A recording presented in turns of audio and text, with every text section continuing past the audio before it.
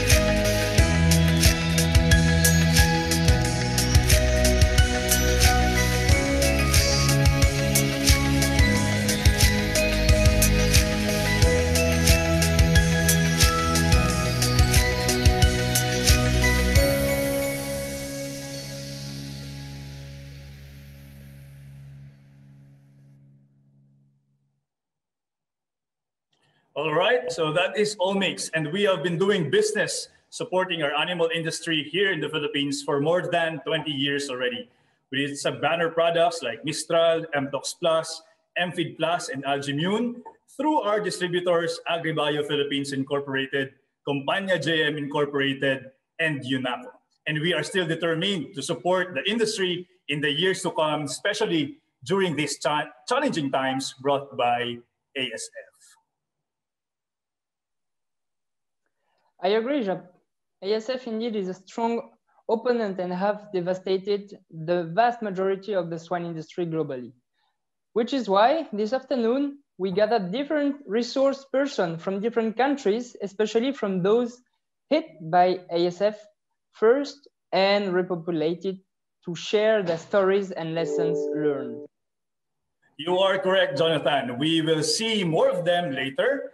But to start our program, may we call on the Olmix Asia Pacific Manager, Mr. Trin Quang Tan, to deliver the welcome remarks. Mr. Tan, good afternoon. Yes, good afternoon, Job and Jonathan.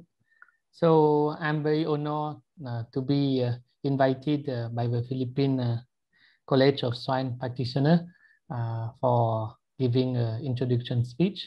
So I'm based in Ho Chi Minh City. My name is Tan, and I have chance to visit the Philippines quite often before COVID times. So I'm very pleased to join this event and to share a few words about the ASF issue and experience from our invited speaker from France with Philippe, from Cambodia with Laville, Lunan from China, and of course Dr. Max and Dr. Voltaire from the Philippines to share their experience on this issue.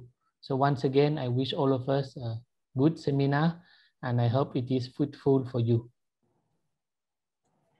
Thank you so much, Mr. Tan, for welcoming our audience and for emphasizing the importance of these types of collaborations to overcome the challenges brought by ASF. Now, moving forward to our main topic this afternoon, repopulation one-on-one.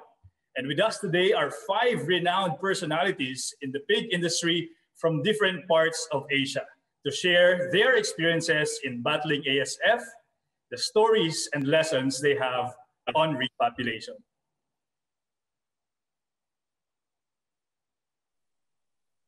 Before moving on the presentations, may I inform you that you can send your question to our speakers today by using the chat box below on the button, or just type in your questions.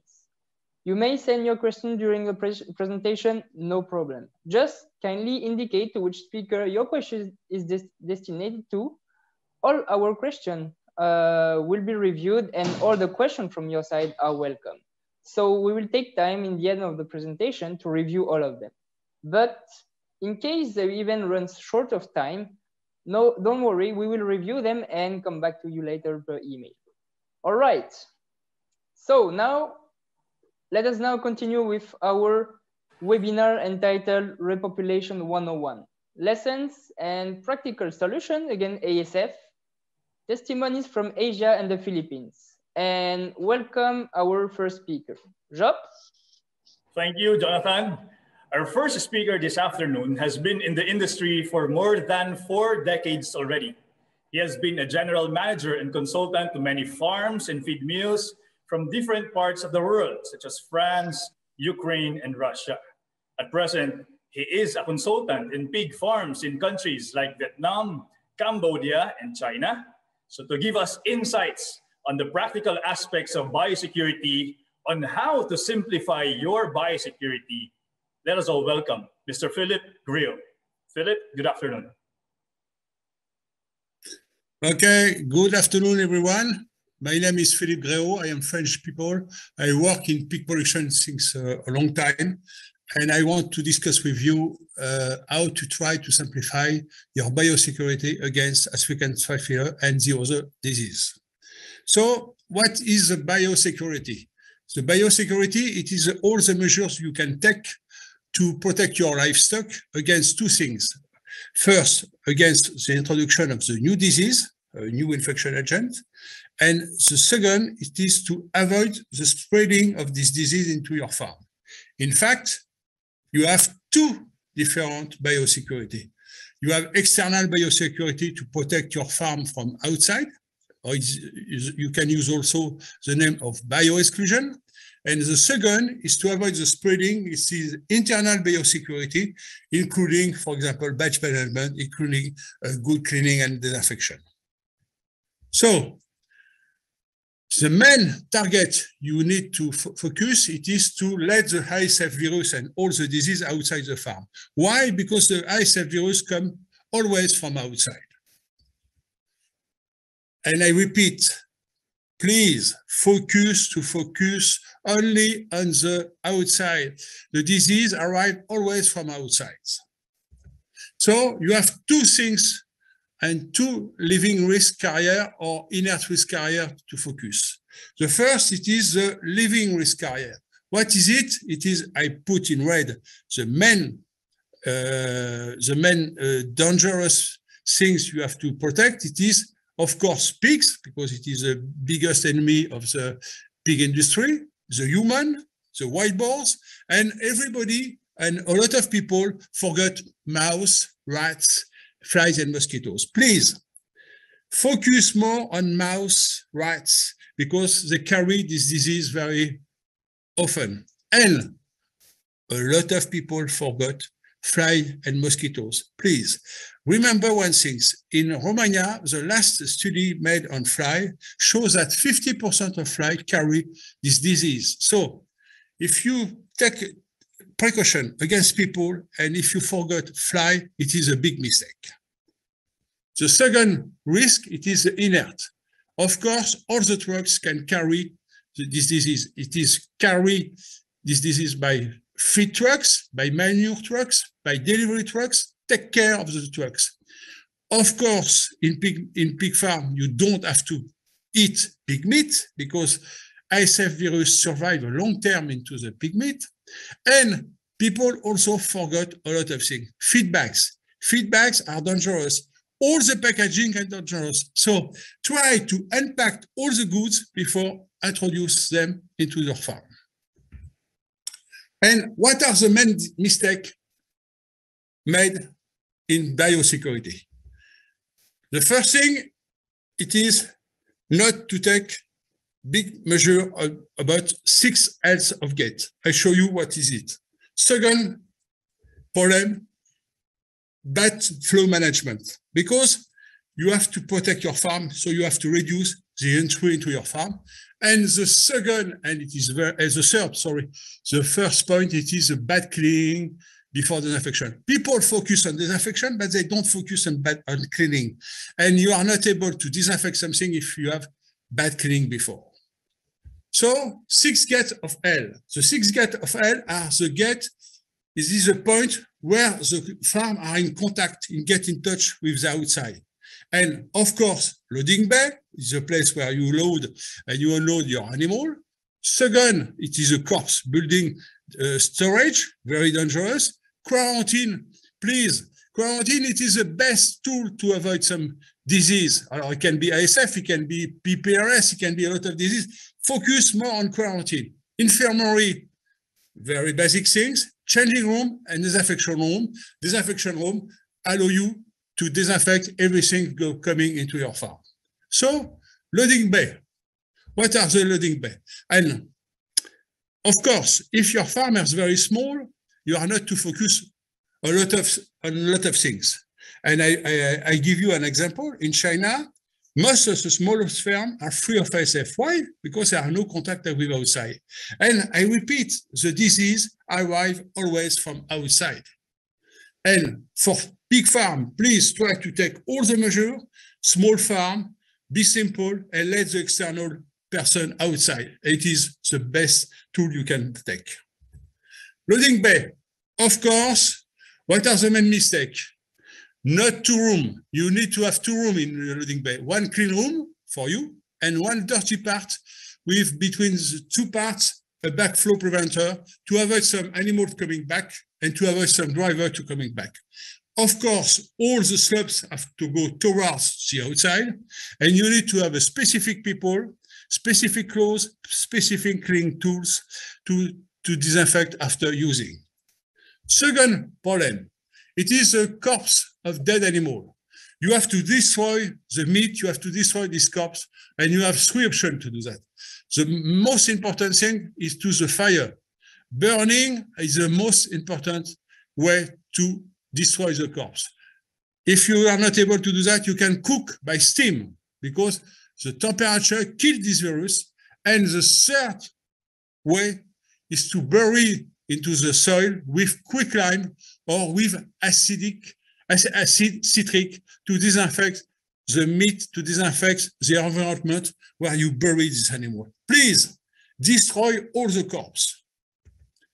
Quarantine, the best tool to avoid some mistake, but To work, you need to have enough time. And for me, you have to separate this quarantine in two phases. First phase, it is the most important. It is the observation time. It is 4 weeks. You have to look the appetite. You have to look the temperature. You have to look the behavior. You have to look if the animal cough. It is the phase you protect your farm. And after 30 days, you are able to prepare the animal to your vaccination plan. It is the second phase. And for me, quarantine needs to take 12 weeks. 4, most important to protect your farm, 8 to prepare the animal. Infirmary, the biggest mistake made, when you send an animal into infirmary, they have never to come back into your farm. Only one way to go, slaughterhouse, never come back. And of course, infirmary need specific people, specific clothes, and specific color of clothes because they don't need to come back into your farm. So please try to be simple, but take very simple measure, and colored clothes, washing after using, it is the best way. Changing room, please. It is a place where everybody needs to go. The owner, the manager, all the employees, and all the people coming into the farm. And they have to change all the clothes, including underwear. And they have to take a good shower. A good shower with shampoo are very efficient. And they have to clean the hand, and they have to let everything, no lighter, no cigarette, no computer, nothing. And of course, it is very important. And why I say a shower are very important. I want to show you one very important study made in France. In France, in a SPF farm, we contaminate some animal with classical swine fever.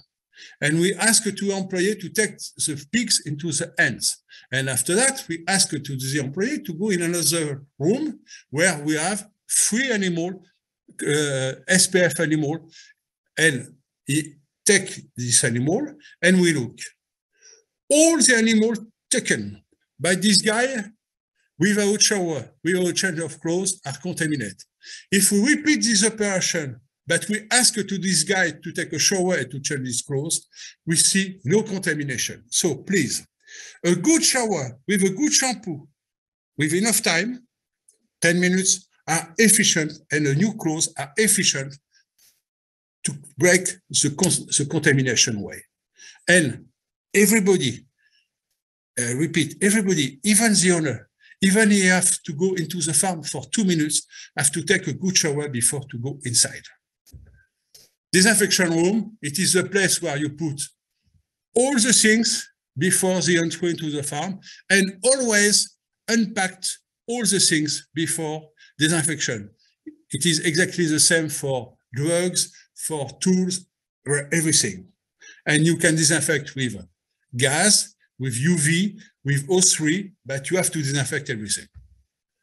The second problem when we find into the farm, it is the batch management or flow control. Please try to reduce the number of people going into your farm.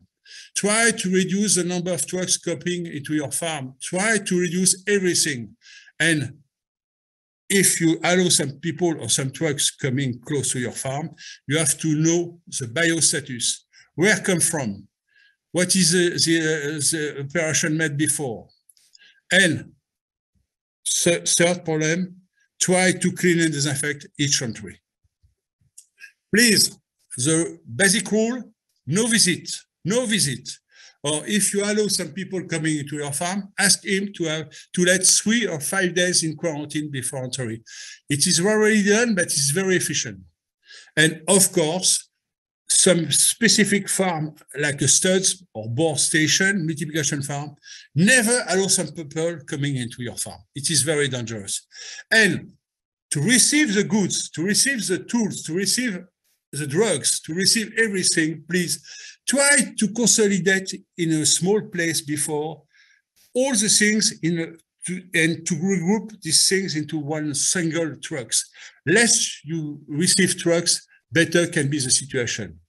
And of course, you need to create a quarantine and disinfection room for goods.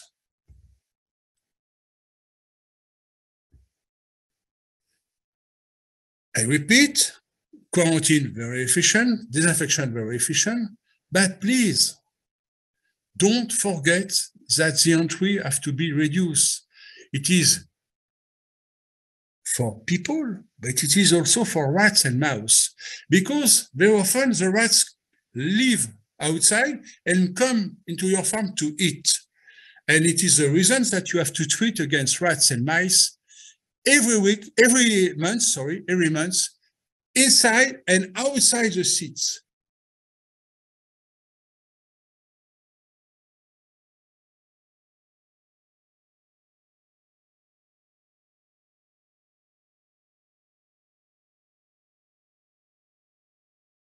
It is very important because if you want to kill a lot of things, it is important to treat outside.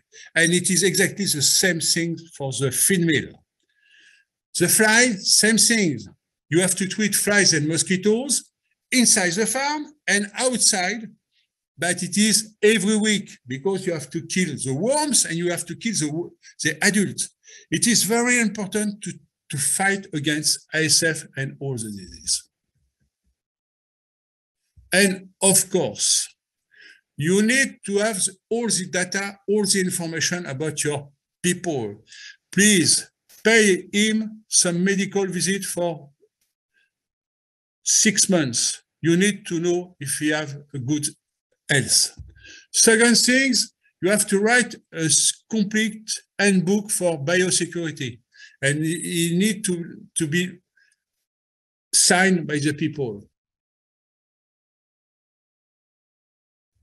Ask him to forbid pigs at home.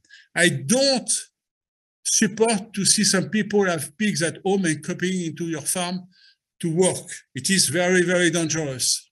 For example, in Russia, it is one way to contaminate a lot of farms because people have pigs at home. Ban people to go to hunter. Wild boars carry this disease.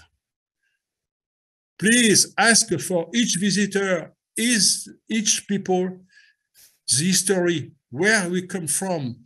He has no right to go into slaughterhouse. He has no right to go into a delicatessen factory. He don't have the right to go into the meat transformer factory because it is very dangerous. And of course, for each trucks of delivery, you need to go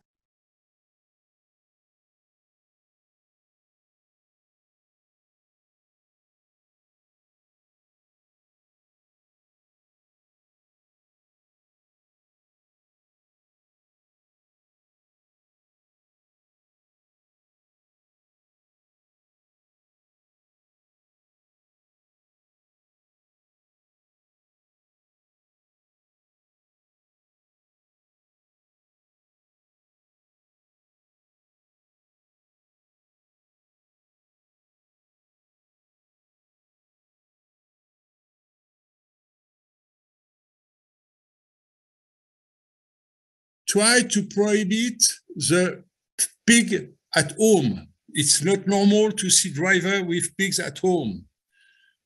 Try to focus on driver, ban personal contact with wild boars, never go to the hunter. And for the raw material, very dangerous, you have to choose a good place to buy because some places are very dangerous. For wheat, corn, barley, and rice, because some people dry them on the road, and it is very dangerous if it is a contaminated place. And of course, all meat subproducts can be canceled, and they are very dangerous very often. Okay. And please, you need to focus more and more on the driver. And you can take PCR test, and if it's not enough, you can introduce into the feed some formaldehyde products if you want to reduce the risk of contamination into the feed. Okay? And please have a look. It is in Vietnam, please. You have manioc, you have rice, you have corn, dry on the road. And of course, pig trucks go between the raw material. It is the best place where you can be contaminated. So the buyer into the feed mill have a big job to try to choose a good place to buy the raw material. And please, if you store this raw material for 2 months, you reduce a lot of the risk of contamination. And I repeat, you can introduce some specific products to reduce the risk of contamination into the feed mill. And people forget very often the bags. How many people take the bags into the hands? I calculate sometimes 30 people. And please, if you can disinfect by UV channels the bags before underloading, it is well. But the most important thing is to avoid to put the bags into the farm close to the animal. Please unpack the feed bags, unpack the feed before to go to see the animal, and never introduce the bags into the farm. Cleaning and disinfection, it is the third point, a very important point. You are not able to disinfect something if it's not clean. Focus always on cleaning phase. If you make a good cleaning, you make a good job. And how to clean? You have to scrap all the organic matter, please, because the organic matter has a big storage of disease, a big storage of virus, big storage of bacteria. So you have to scrap, to brush, to broom all the organic matter. And after that, you have to wash with a big flow, low pressure, to move on all the organic matter. And after that, you can apply an alkaline detergent. Why alkaline detergent? Alkaline detergent is the best tool to begin to kill the ISF virus because it is a lipidic virus. And alkaline product destroys the lipidic layer. And after, you wash with high pressure, you rinse, and if you do that very well, you kill 90% of the virus, you kill 90% of the bacteria, and the 10% can be killed by disinfectant and drying. So always clean well, always wash well, always use a detergent, and after that you can disinfect. So remove all the organic material, okay, with a big flow of water and no big pressure. Use a detergent, and repeat, alkaline detergent as very efficient against lipidic virus like ISF. Always wash after with high pressure, so 30 liters per minute with 120, 140 kilogram of pressure to remove everything, okay? And if you do the job very well, 90% of the organisms are killed, are moved on, and you reduce the risk of contamination. And after that, disinfect with a good products. Of course, try to choose the best disinfectant against ISF, and always try to check if you spread this disease, this disinfectant everywhere. So you can use a colored disinfectant in blue. You can use disinfectant in foam because it is very important to check the quality of your job. Okay? I use very often foam like this because I am able to look and to check if I spread my disinfectant everywhere. And of course, I repeat, not all the disinfectants are efficient against ISF. Choose always the best disinfectant against ISF, okay? Formaldehyde, ammonium quaternaire, acide citric, monopersulfate of magnesium, of potassium, sorry. You have a very efficient. So check and never over-treat. If people ask you to use 1%, use 1%. The 2% is stupid. And when it is an effect, please, you have to things to kill or to reduce the water, the humidity into the farm. It is very important to cancel all the humidity. So always warm your building, ventilate your building, spread a desiccant, a dryer, to reduce the capacity of the humidity into your building. If you do that, you improve a lot of the efficiency of your disinfectant. So when I manage my disinfection, I ventilate at full capacity. After that, I warm my building, and to finish, sometimes I spread a disinfectant, a dryer, to kill all the humidity. And if you do that, the risk of ASF are very reduced. But I repeat, when you work against ASF, you work against all the disease. So all the measures you can take to fight against ASF will have a big effect on all the disease. And very often people take good measure against ASF, see the result into the farm increase. Okay, thank you and have a good day. Thank you very much, Philip, for emphasizing the need to be watchful of these 6 hell gates and the importance of having a good flow and effective cleaning before disinfection. Very practical, providing as well tips on the right disinfectants and this additional measure to include drying and desiccation. Indeed, these are very valuable insights on how we can simplify biosecurity. Now we jump to another country through our second speaker. Jonathan? Yes, Jacques. So our speaker obtained his diploma at the University of Technology of Cambodia, Department Rural Development. And in 2019, he got his Master of Business Administration degree. He has held several managerial positions, among of which is the general manager of Mongreti Exporting Rice and Mills in 2014, Mongreti Fruit Farm to 2015, Okna Mongreti Agriculture Institute in 2016 up to present. To share on people management during ASF and repopulation, let us all welcome the General Manager of MCMC, Mr. Lee Laville.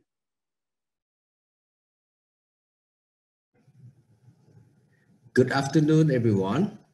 My name is Lee Laville from Cambodia, MSpeak ACMC. Right now, I would like to share about how to manage our people during ASF in outbreak in Cambodia and repopulation our pig. Here's some topics that I'm going to share today.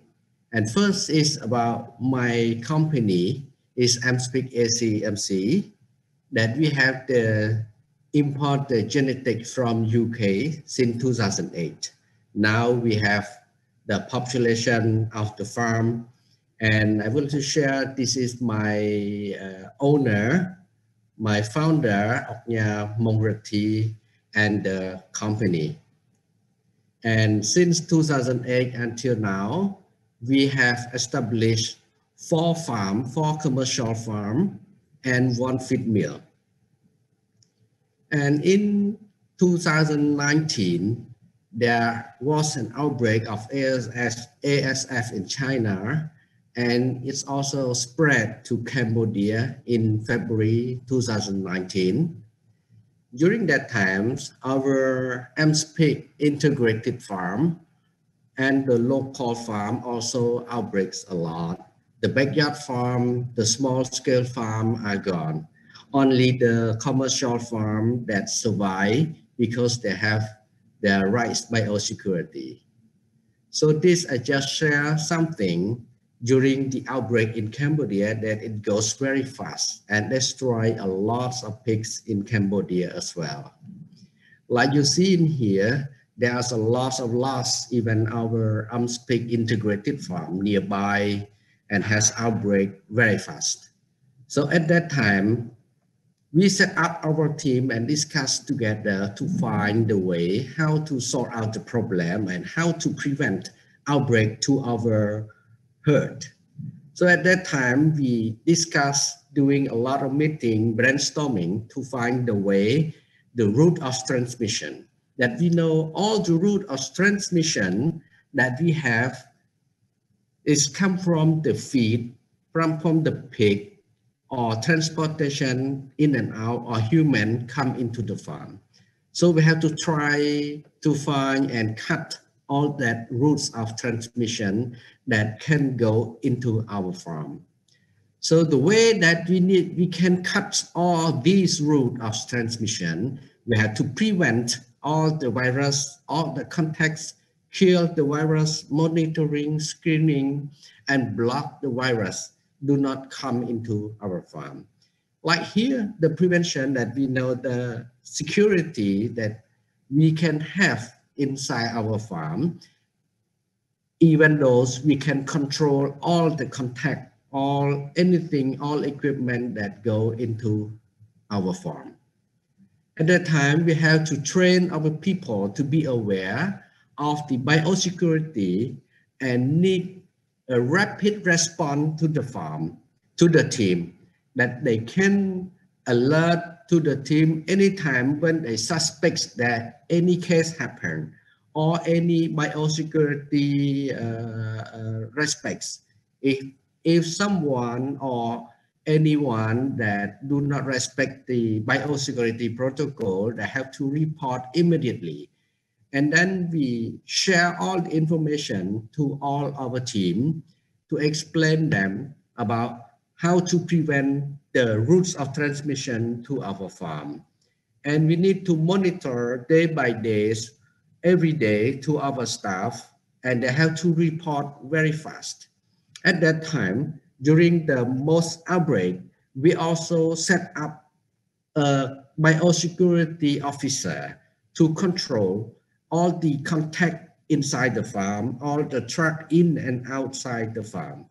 At that time, there are a lot of outbreak around the farm, and we have to tell them about what are the virus and how can it contaminate and spread into the farm. Like a lot of meat, pork, or frozen pork that can rest a long day of virus inside the farm. Right here, that is important also that we have to increase the, we call green zone, that we have to control our nucleus farm by enlarge our green zone. Like at our commercial farm as well, we have a lot of building. So in case of virus, it's not easy to control inside the farm. That's why we have to enlarge our green zone, that we have to prevent all routes of transmission. We cut off any chance of transmission that can come and close nearby the farm. At that time, we have enlarged by buying a lot of local pig, the backyard pig, 20 kilometers around the farm.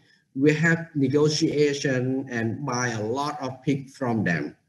And then we pay them with a special price and training them to do the disinfection and sell the pigs for them.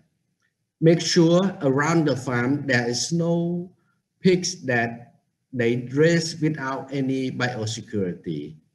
At that time is a serious time. Even though our farm, we have prepared a lot of truck, more workers, more distribution house. Inside the farm, we have one distribution house near the gate, and the truck outside the farm can come and pick from one distribution house and send to the selling point, that we are not allow all the sale people or the butcher come nearby the farm at that time. So the selling point is at least 20 kilometers away from the farm, that it can be safe to our farm. And we do disinfections all the time at that. And otherwise, because of the farm is not so far from the villagers, they sell fresh pork nearby, and before they buy the pork to sell is the pork from the market. And at that time, we have set up one hygiene slaughterhouse that can provide all the meat inside the area. So at that time, our team go to all the market around the farm to to provide them the pork with a special price, 70% of the price in the market, to let the people there only have our pig to sell nearby market. At that time, every market around the farm, we have provided them a special price to sell the pigs. Make sure they don't buy any pigs from other area to sell in our area nearby the farm. One more thing about the kitchen, we have prepared a special food that every farm cannot allow to make their own food inside the farm. We have prepared one kitchen nearby the farm that we can buy all vegetable or meat to make the complete feed, and then send all the complete feed to the farm. That the farm, there's no more feed inside the farm. And otherwise, the biosecurity as well, it is very important that we have to understand that the biosecurity is the most important in the farm, that people have to obey and do it correctly. It doesn't mean that they go day by day biosecurity and forget about yesterday. So the right way is when they do the biosecurity, they have to report about yesterday problem. Anyone or people come in and out the farm without changing clothes, or any outside truck get inside the farm or not. This all we have to survey every day. And we also discussed during the outbreak a lot. We have discussed in the team, if in case there is an outbreak happen inside our big farm, so what are we going to do? At that time, we also discussed to prevent. If our big farm have anything happen, we have to immediately report to the team, and the manager have to come and decide immediately and to put the strategy how to solve all the problem, or have to make decision to cut all the disease. At that time was the serious situation. Like you see in our farm, there was a lot of building inside the farm. So we example, if there is one building anywhere outbreaks, example in this area outbreaks, so what are we going to do? That is very important. And if it happens, the worker have to report immediately to the manager, and we have to take all sample and to check the rapid test or send sample for PCR if we find any suspected case. Example, if we find one pens or two pens outbreaks, so the decision have to decide immediately to prevent or to count all the pigs in that building or the nearby buildings immediately to prevent the spread of disease and to control all the people around inside the farm, not go to other place. So they have to go to their own buildings only. That is very important that I would like to share, that we have to think in advance that if we have a lot of buildings, so to prevent the biosecurity, and this one we think that if it happened inside the farm, so what are we going to do to solve the problem immediately, and we can save our farm. Like in this case, we do at our outbreak farm, at the integrated farm, we can save a lot of pigs by selecting the saliva of the pigs. At that time, if we see one suspected case happens, we can run them on doing the saliva test for PCR test immediately. And if we find any pens positive, we can cut them out immediately by bagging them or bury them safely. And then we can control the ASF at that time. But this one, we need to, the report from the worker very fast. If they report late, we cannot sell the pig also. We have to cover 100% of that. But from our experience, when they report it on time, we can cut only 1 or 2 pens that we found the infection. And then the rest of the pen, we can sell our pigs and raise it until slaughter. That is our experience about outbreak of the ASF as well. So also about after outbreak, we have the experience of repopulation our pigs by cleaning and do disinfection. We have keeping our farm at least 2 months. From our experience, we cannot raise the pig within 1 month because we spend at least 2 months to disinfect and to sentinel to check all the pig inside the building whether they are safe to raise the pigs again. Like in here is our experience of disinfectant. We do a lot of disinfectant, limestone, spraying a lot to disinfect.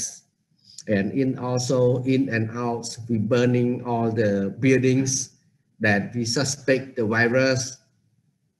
And also we have to block out the virus inside the farm, clear everything before we can decide to put to raise the pigs again.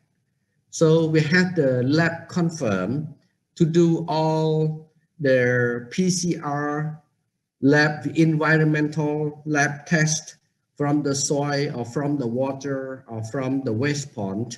We also do from the waste pond. We select all the waste from the waste pond or from the pen before we decided to raise the pig again, and it has to confirm everything by laboratory. That is the way that we confirm that the farm that should raise the pig again. Like at that time, we do the sentinel pig by bring the small pig inside the outbreak area after we disinfect everything, and we bring all the pig at least 1 week to 2 weeks to check, confirm, and then we take the saliva and the blood of the pigs after we free raising inside the farm for 2 weeks, and then we check if still positive. We do the disinfections again, and we rechecking again. But if we don't find any positive case, we can raise the pig after that. That's our experience on raising our pigs again after the outbreaks at our farm.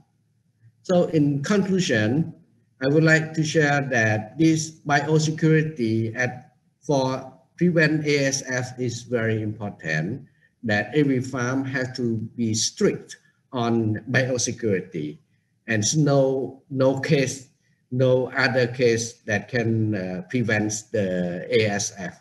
That's why we have to take all the environmental sample from the farm before we decide to raise the pig again. So this is about MSPIC that I would like to share for the how to prevent or how to manage our people during the ASF, and how to prevent our farm from the outbreak of ASF. Thank you. Thank you very much for your attention. Thank you.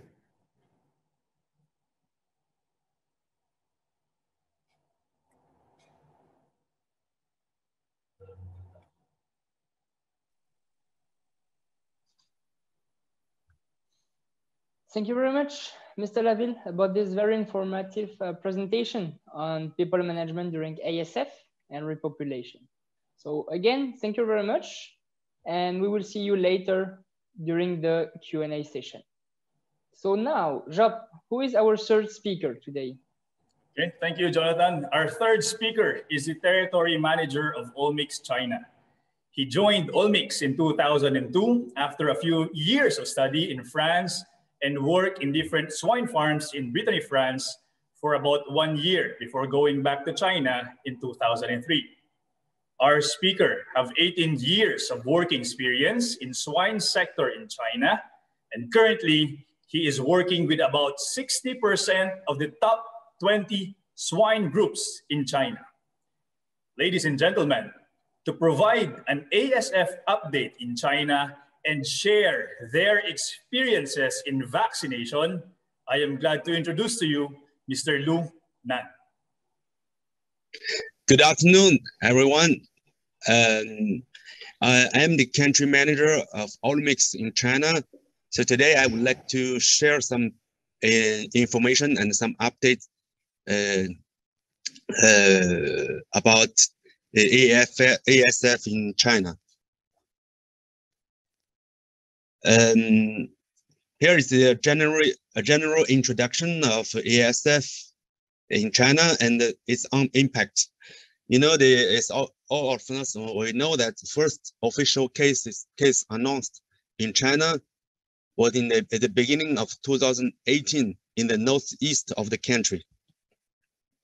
However, 4 months later, the first case announced in the south of China, which was Guangdong province, in December. So it means only 4 months of time. And the disease actually was quickly spreaded all over the country, only within a half year of time. You can see on the map, all the country turned red, only within a few months of time. So actually, officially, the numbers of live hogs in 2019 dropped by 40% compared with the previous year. That was not really official, but from all the information we collected in the field, that was the reality.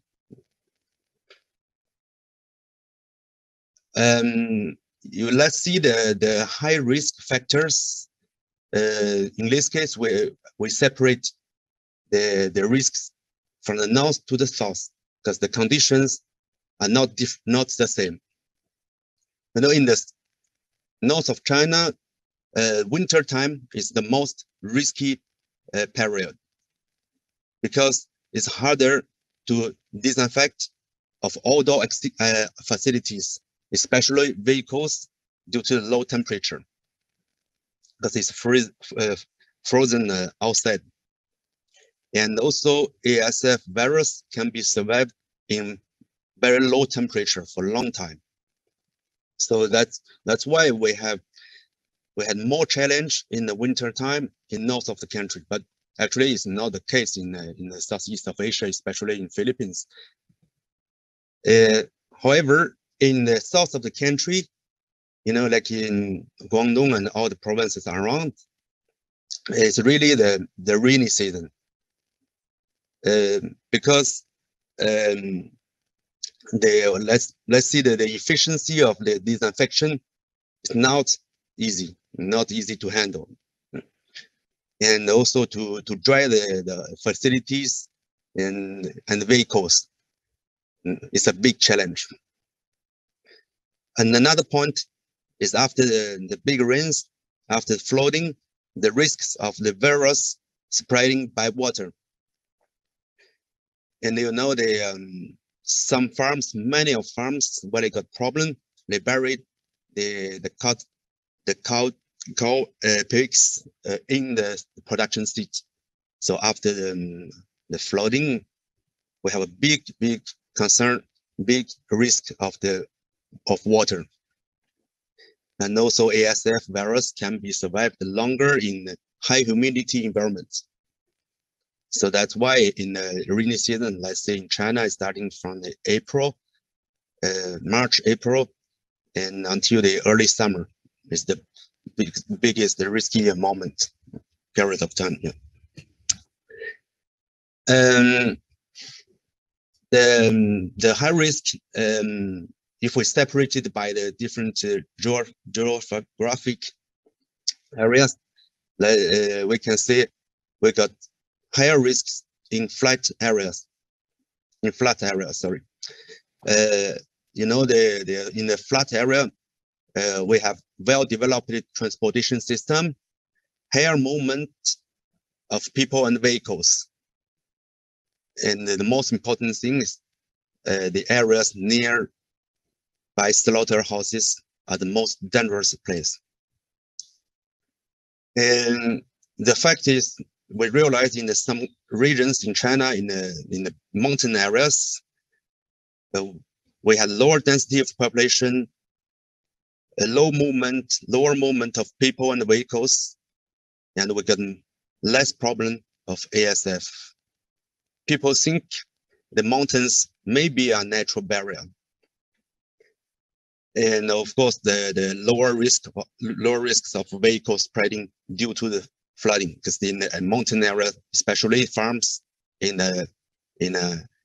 high mountains, of course, we don't have the problem of flooding. That's why, for instance, in China, we have less problem in the Yunnan province. Yunnan is the area next to Myanmar and north of Vietnam and north of Laos.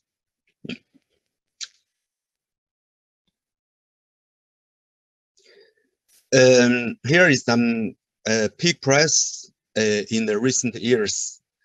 The reason I want to show you these figures, you know, you can see firstly from the orange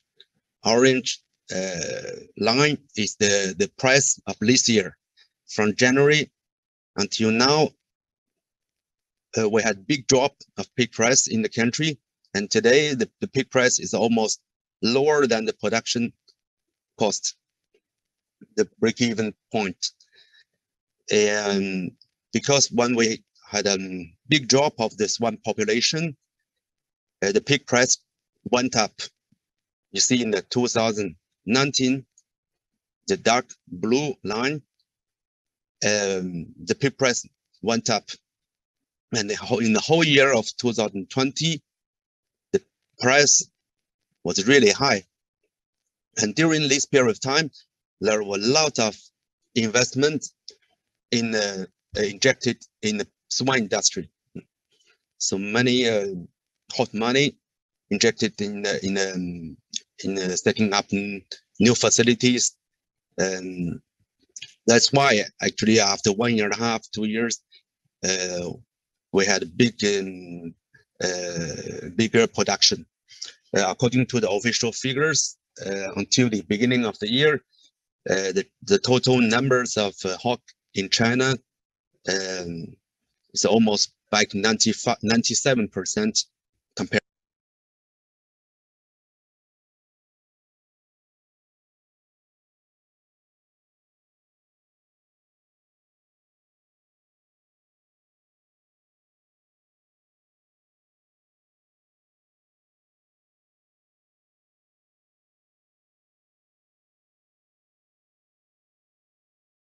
With 2017.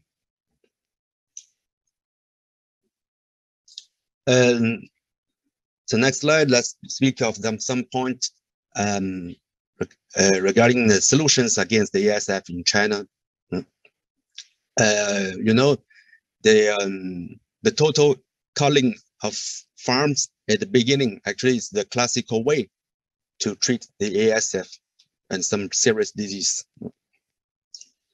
Because at that time, the classical African swine fever got very high mortality. And also, another point is people did not have enough experience and neither the field test at that time. And after, when we had more experience, especially with the popularization of the PCR tests or different ways of tests, of course, with the more trainings in farms, could actually do the accurate culling. So in China, we call it the tooth extraction. Extraction means that we take out only the positives. So the taking out the accurately only positive in a room or in a batch based on the routine tests. So meaning that the farms have to make the test all the time. Some of the farms, of course, they achieved to be totally negative, and some carved and introduced the new pigs at the same time. You know, they do the culling and they introduce the new pigs at the same time. But why? Because the pig price was so high. People want to catch up the production to have the pigs available to sell. But in this case, it was more applicable in a big facility, big production sites. And another point is the application of non-authorized vaccines, because this part actually officially we don't say, but next slide, I will show you more in details. Regarding to the vaccines in China, according to the different information, we had two types: inactivated vaccines, which should be safer. The second one is the gene deleted vaccines. We removed, I think, more or less perhaps 5 or 6 MGF and 1 CD2V. The consequence, firstly, we got new variant strains found in the country, and the totally mortality was lowered down, but still in the high weighted pigs, because we had more mortality not in the young animals, but more in the higher weighted pigs like fattening and sows. And with the new variant strains, we found that the incubation period is much longer as it used to be. It's much harder. It's harder to be detected and to apply the accurate culling. We had also realized that we had in farms after the vaccination, there was a big impact in the reproduction. So the sows, they had only few born alive. So finally, the farms, they realized if they found more or less 20% of positives in a farm, there's no solutions. They must cull all animals. So the suggestion, don't believe that they may work. Please don't try. We have to give the study of vaccines, ASF vaccines, to the scientists. But actually, it was coming from some universities, some professors. They thought it may work, and also they applied in some swine groups, big swine groups. So we got a big loss in many of the their farms. So anyway, don't believe that for the time being. Regarding repopulation, you know, the classical repopulation, as you know from many from Europe, cow and repopulate after all the necessary procedures. Of course, we had many successful cases, but some of them, let's say many of them, recontaminated too. But we don't know it's from internal or external incidents. Something we have to be aware, as I mentioned, many farms, they bury cow pigs in their production sets, which were not perfectly treated. As you know, in China or in the Asian countries, we lack of land. We cannot bury all the dead animals or all the pigs outside of the production site. We don't have enough land. But the fact is, they did it in a short time, and they did not treat perfectly. Especially, you know, in a flat area in the southern part of the country, where after the flooding, that's a big concern of the virus in the water. The second point is the flies, rats, mice. You know, they are not easy to well control. But we're in some Chinese study and also some tests done by some swine groups. They found the ASF virus on fly, on rats, mice. Yes, we had some publication on it. So we have to try our best to control on these things. And also the rainy season is the most dangerous period in the south of China. I think it's more or less the same situation in some countries.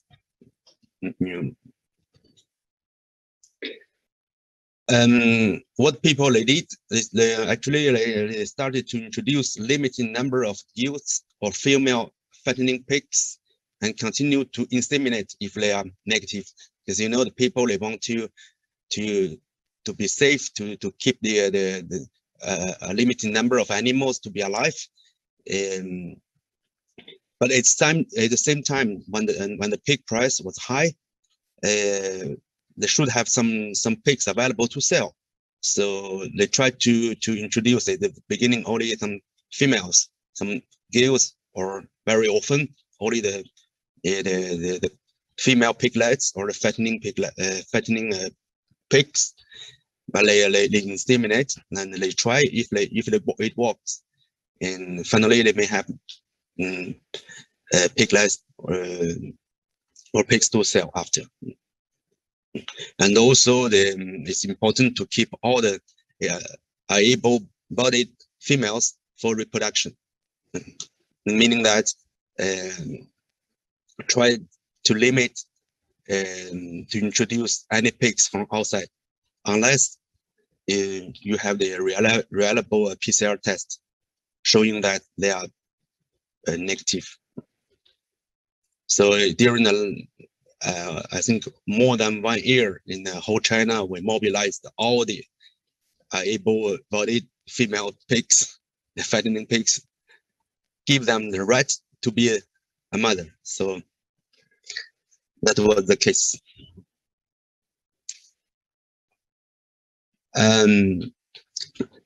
There's also some in the big, especially in the big production sites, they did accurate calving and repopulating at the same time, because they have different production areas. They apply the batch management, so many of them they succeed to make the accurate calving in some positive area, but on the other side they try to repopulate at the same time.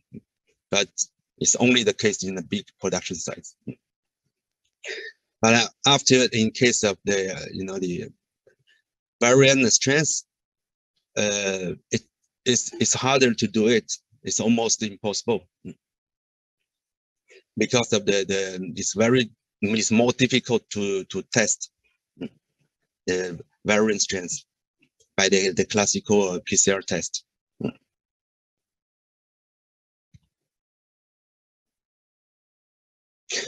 But anyway, what we see in the country, the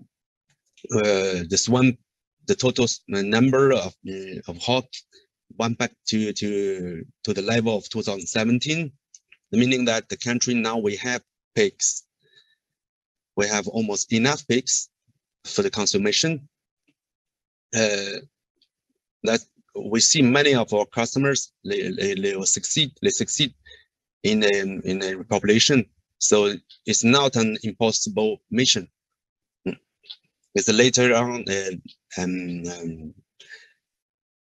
let's say, Philip will introduce you more in details. And you know, the organic matters, especially manure, have to be totally cleaned out, which is the most important things. And drying is essential. The ASF virus cannot be active long in the dry conditions. How to deal with cold pigs is crucial, not only in your own farm, but also be aware of the farms around. Should not have the many bad pigs buried in the field. All water treatment is extremely necessary. As you know, after the flooding, it's money problem come from water. And how to will disinfect vehicles is a challenge in the rainy season, but we must find right solutions. The rainy season is not an excuse, but we have to try our way to dry the facilities, indoor and outdoor facilities, which in contact with pigs, as well as the treatment of flies, rats, mice. And small farms, or let's say, or farms with less pigs, less staff, have more chance to be survived and after the repopulation, for sure, because of less contact with outside. So anyway, try to manage people. Okay, that's all I want to share with you. And thank you for your attention. Thank you. Good afternoon. Okay. Thank you so much, Lunan, for updating us on the ASF status in China.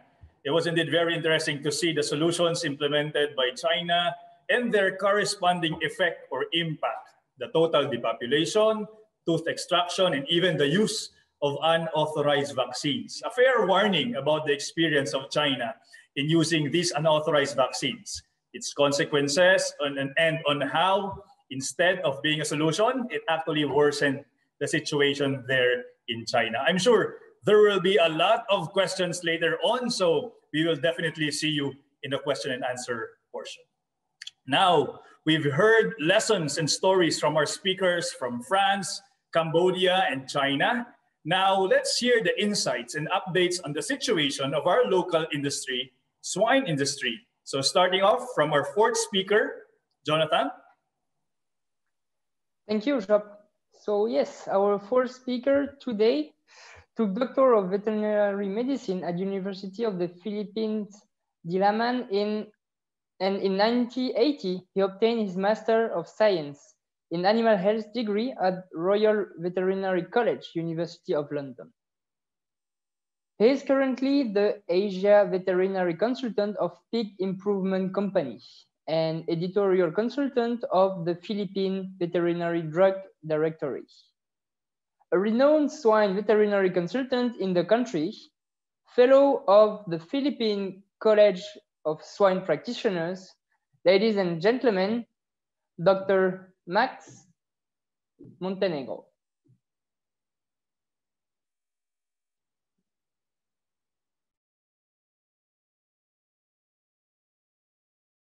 A pleasant day to everyone, colleagues, ladies and gentlemen. Before I proceed, allow me to introduce myself. I am Dr. Max Montenegro, a fellow of the Philippine College of Swine Practitioner and a consultant of PIC Philippines. It has almost been 2 years to a day when ASF first hit the Philippines. Well, colleagues, ladies and gentlemen, I have been tasked to review our efforts to control ASF from the point of view of vet swine practitioners who are involved in the fight versus ASF. For the next few minutes, I will be presenting the advances and challenges we have experienced in the control of ASF. If you are hearing thunder in the background, it is because the god of thunder, Thor, have chosen to chime in this presentation. The adoption of anti-ASF sa barangay as a national program to control ASF was a step in the right direction from our point of view. Bantay ASF sa Barangay is a project of the Philippine College of Swine Practitioners, which aims to strengthen farm biosecurity, surveillance, and monitoring to control the spread of ASF. It also sets a standard for farm repopulation to minimize the risk of ASF reintroduction in areas that had been affected by ASF. This was first presented to the Department of Agriculture in November of 2019 and to swine veterinarians during the 87th PBMA Annual Convention and Scientific Conference in Davao City in February 2020. A year later, Bantay ASF sa Barangay has been adopted by the Department of Agriculture as the national program to control ASF and has been aptly renamed as Babay ASF. Private government partnerships have proven to be effective in the control of ASF. In the province of Batangas, the Philippine College of Swine Practitioners joined forces with the International Training Center for Pig Husbandry, the Provincial Veterinary Office and City Veterinary Offices, the PBMA Batangas Chapter, Hog Raisers Association, and Livestock Traders Association to implement Bantay ASF sa barangay. Immediately after the signing of the Memorandum of Agreement among the LGUs and stakeholders at ITCPH, the Batangas ASF Technical Working Group Team Red immediately went into action. From the outset, the ASF Technical Working Group Red of Batangas set their goal of converting Batangas from red to yellow by December 2021. In Northern Mindanao, the Philippine College of Swine Practitioners, with the support of Wisdom ADM Cares, committed to support the control of ASF in selected pilot barangays of Iligan City and Misamis Oriental. The project will be led by the City Veterinarian of Iligan and the Provincial Veterinarian of Misamis Oriental. We also have the cooperation of the Normin Hog Association and the PBMA Normin Chapter. Bantay ASF sa Barangay seeks to empower the local veterinary units, meaning the provincial veterinarian, city, and municipal vets. It's important to realize from the very outset that the provincial veterinarian and the city vets should take the lead to ensure the success of the project. Also, the cooperation of the local government units down to the barangay should be present from the very beginning. Otherwise, the project is not likely to succeed. One of the notable achievements of Bantay ASF sa Barangay is the creation of awareness on the mind of stakeholders on the role of biosecurity in the prevention of ASF. In the absence of an effective vaccine versus ASF, biosecurity is the only tool available to reduce the risk of ASF introduction to a farm or an area. As a result, it is now recognized that farms should have at least a biosecurity level 1 classification to be able to repopulate or operate.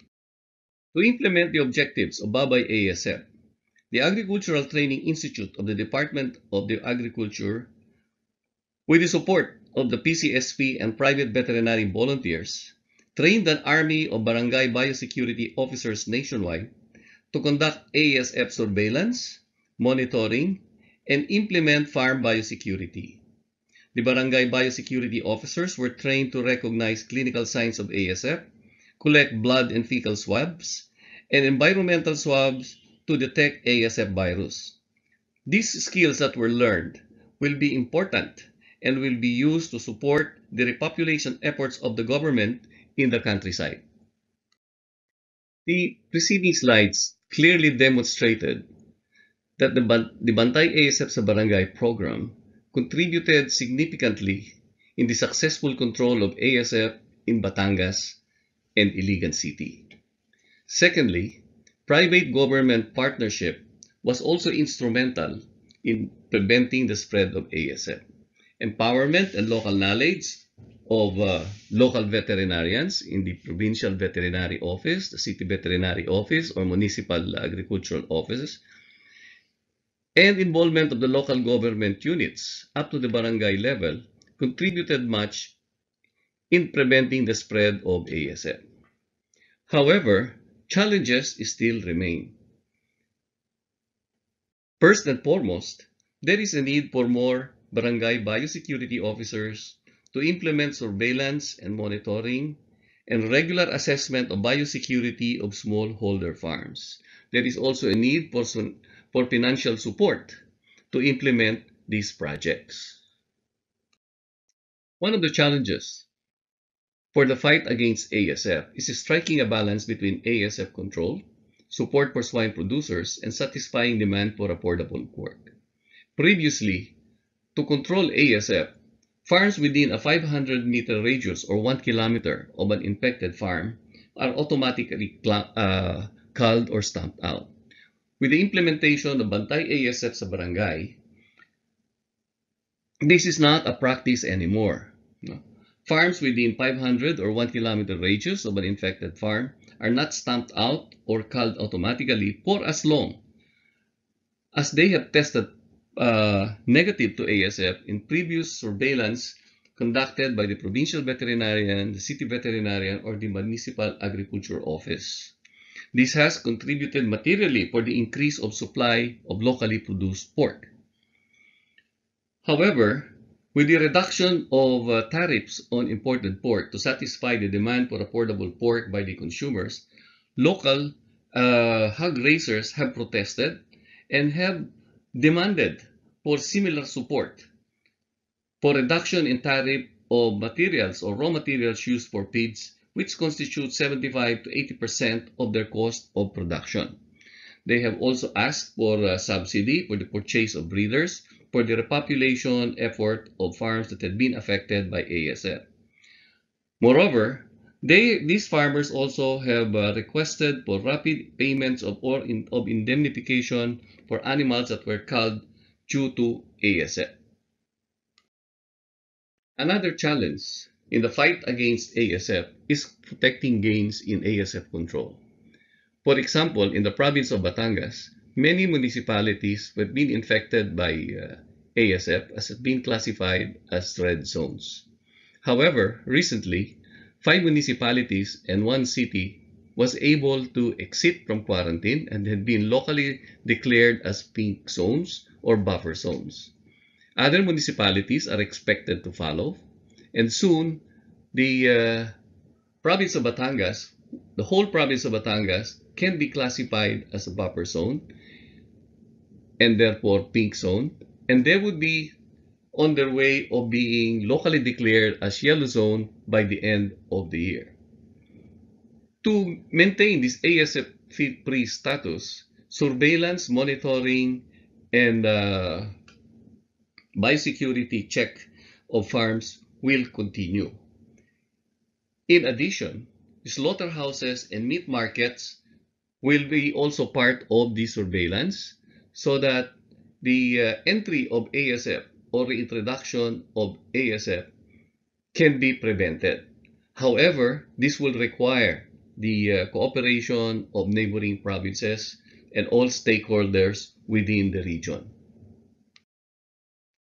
For the province of Batangas, this will be a conundrum born out of success, because if they really succeed, there will be a yellow zone in a sea of red. To work out this problem, there will be a need for LGUs within the region to work together to exit for quarantine and duplicate the success of Batangas. Logistics and supply problems for the constituents should be looked into to prevent lack of supply of meat in the market. Alternatively, there will be a need for ASF compartments to be formed to address the supply chain problem. In summary or in conclusion, we know that the road to recovery is not going to be an easy path. However, we have learned from our successes that we can control ASF even in the absence of an effective vaccine against the disease. The Bantay ASF sa Barangay program is an effective tool in succeeding or in controlling ASF. Okay? There are many challenges. There are many challenges still in front of us. And one of it actually is the lack of Barangay Biosecurity Officer, or manpower to implement surveillance, monitoring, and continued assessment of biosecurity of farms. However, if we work together, if we safeguard the advances that we have made in the face of challenges that is before us, if we work as a nation to eradicate, we can win the war against ASF. Thank you for your time and for joining us this afternoon.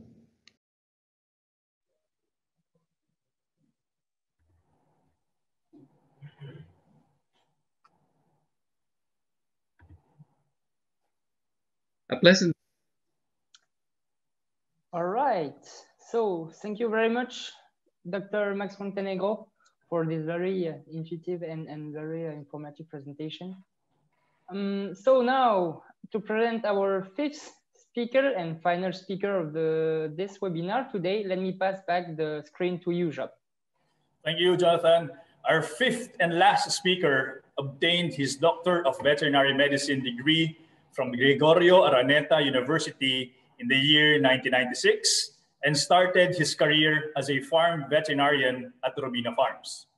He has been in the government service for 24 years, starting as agricultural technologist of Municipal Local Government Unit of Santa Maria, Bulacan, and now as a provincial veterinarian of Provincial Government of Bulacan, to share updates on the current status and repopulation efforts to rebuild the swine industry of Bulacan.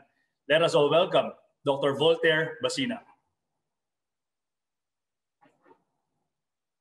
Good afternoon. I'm Dr. Voltaire Basina, currently the Provincial Veterinarian of Bulacan. I'm here today to present to you our repopulation efforts here in Bulacan for our swine industry. To give you a brief history of ASF in Bulacan, it was in August 16, 2019, where the Bureau of Animal Industry Quarantine Officer, Dr. Romeo Manilili, informed us that pigs in Rodriguez Rizal tested positive for the ASF virus. Unfortunately, some of those hogs in Rodriguez Rizal were sold in Giginto, Bulacan. So DA, through BAI, called for an emergency meeting that night, informing us of the matter at hand. The following day, I instructed my staff to conduct an ocular inspection of the area. Actually, Giginto is famous for its stockyards. They have 5 stockyards in Giginto, in Barangay Pritil. When we visited the stockyards for inspection, only 3 of the 5 stockyards had pigs inside of them. We immediately looked for ASF signs and symptoms in the pigs that were present in the stockyards. Unfortunately, we did not find any pigs carrying any signs or symptoms of African swine fever.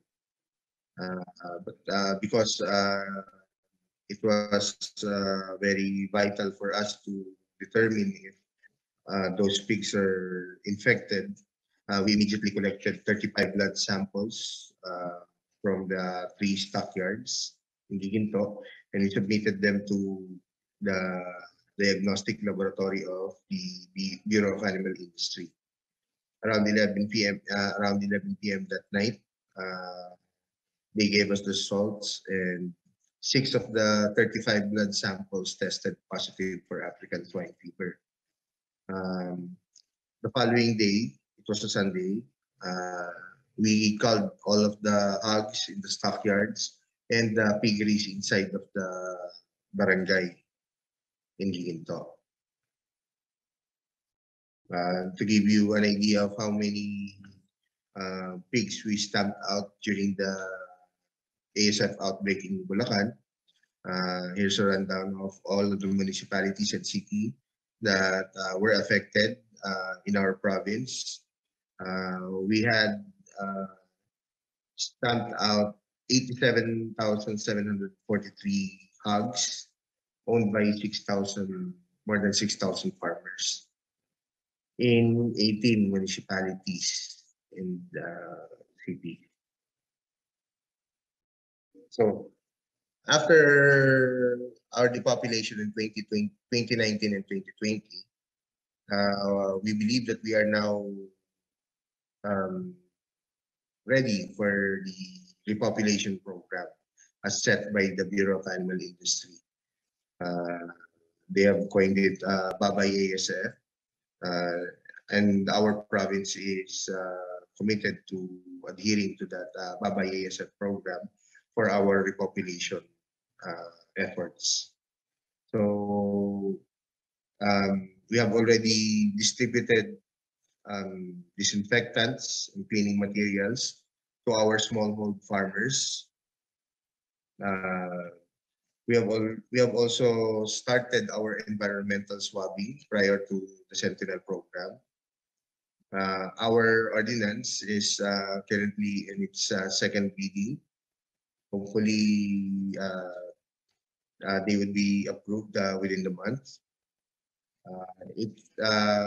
Our ordinance is focused mainly on our farmers' strict adherence to biosecurity level 1 and level 2 set by the Bantay ASF sa barangay.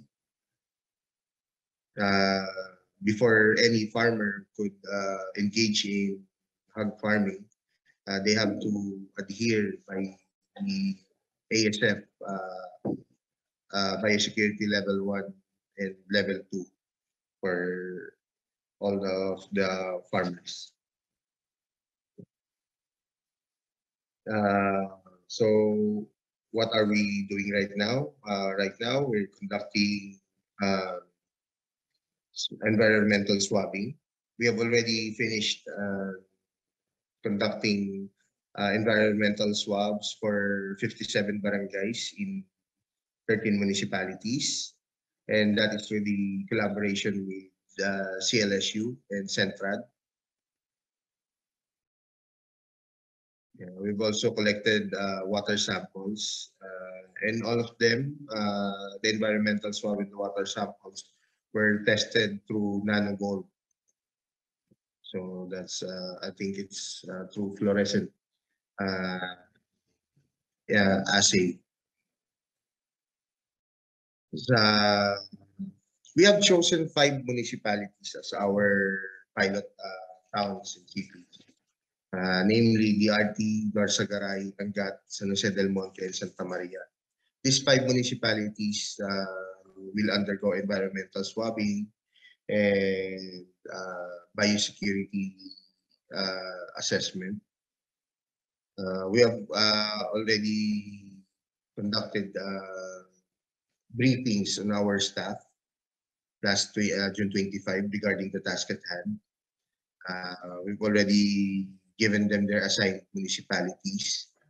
And last June 29, we started our farmers interview and farm biosecurity audit as stated in Bantay ASF sa barangay.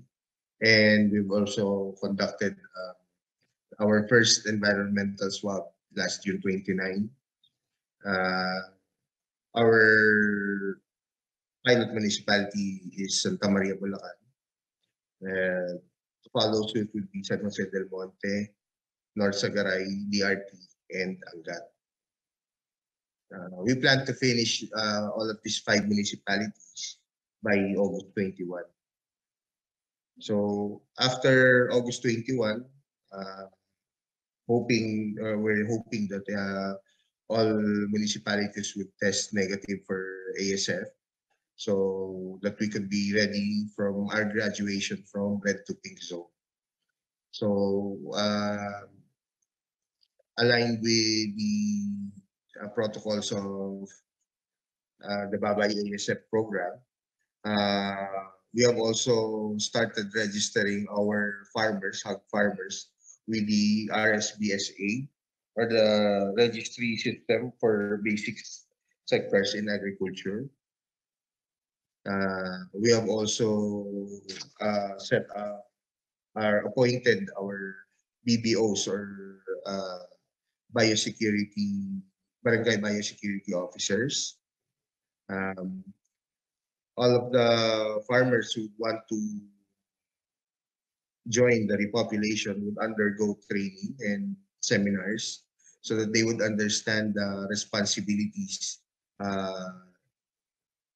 before repopulating or before participating in the repopulation efforts. We have a unique situation here in Bulacan. I think this situation is quite unique here in Region 3, not only in Bulacan, but in the whole of Region 3. We have surviving farms inside the red zone. So not all of the farms inside the red zone were stamped out.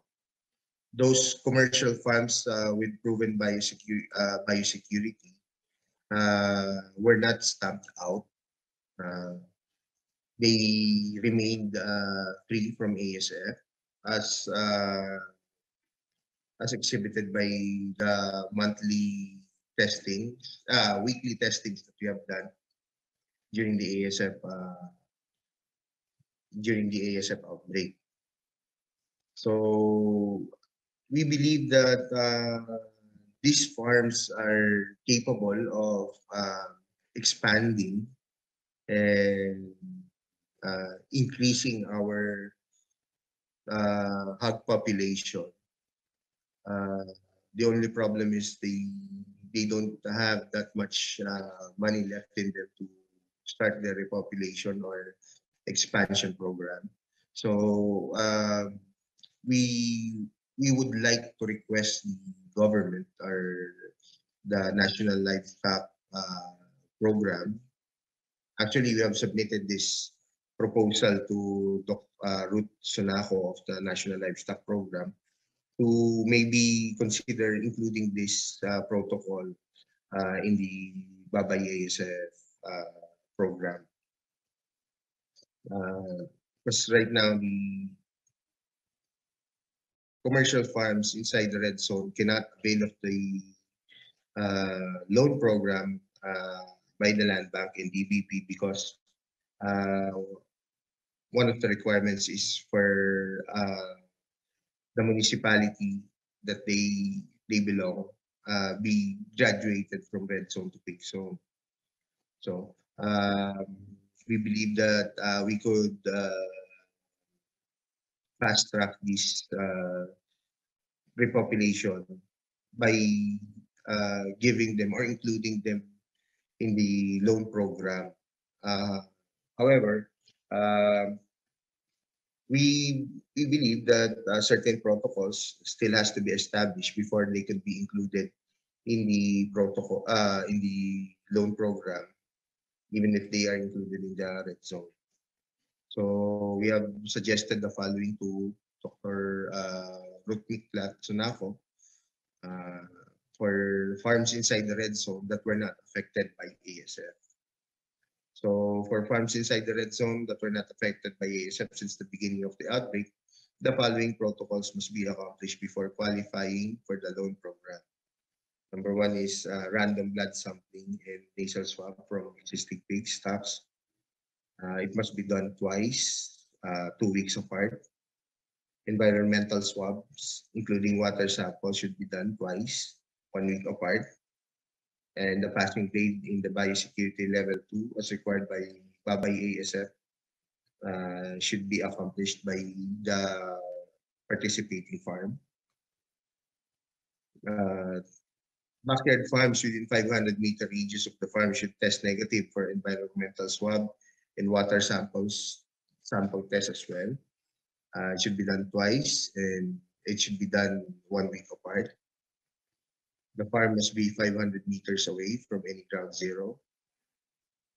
And a written letter addressed to the National Livestock Program expressing their interest to avail of the loan program. And of course, their business permits has to be updated. So those are currently our activities and efforts for our repopulation program. We know that this is a gigantic task ahead, as the hog business or hog industry of Bulacan is it's a very big industry. It was devastated really by ASF, and we hope that through these efforts we can start rebuilding our hog industry. Thank you.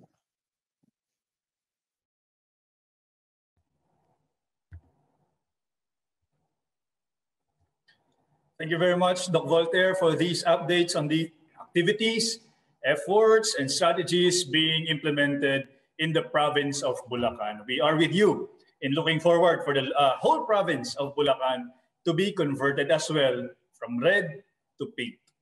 All right? Now, before we proceed with the Q&A portion, let us first enjoy another exciting part of the program, a raffle draw. So here, 5 lucky winners from the list of registered participants will get headsets as prizes. Are you ready?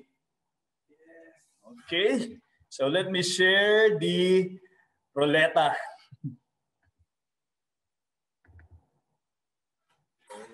Okay.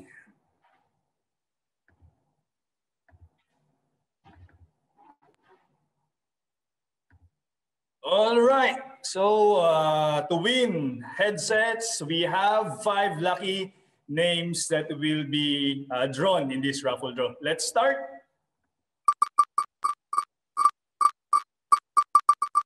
Again, while waiting, you can feel free to add any questions to our Q&A box.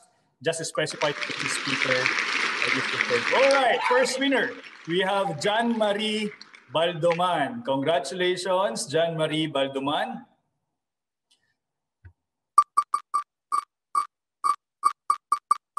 Our second winner,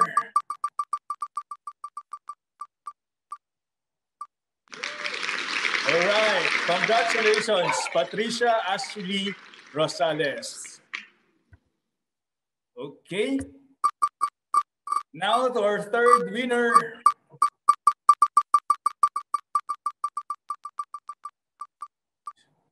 We have Felipe Caro. Congratulations, Mr. Felipe Caro. And to our fourth winner,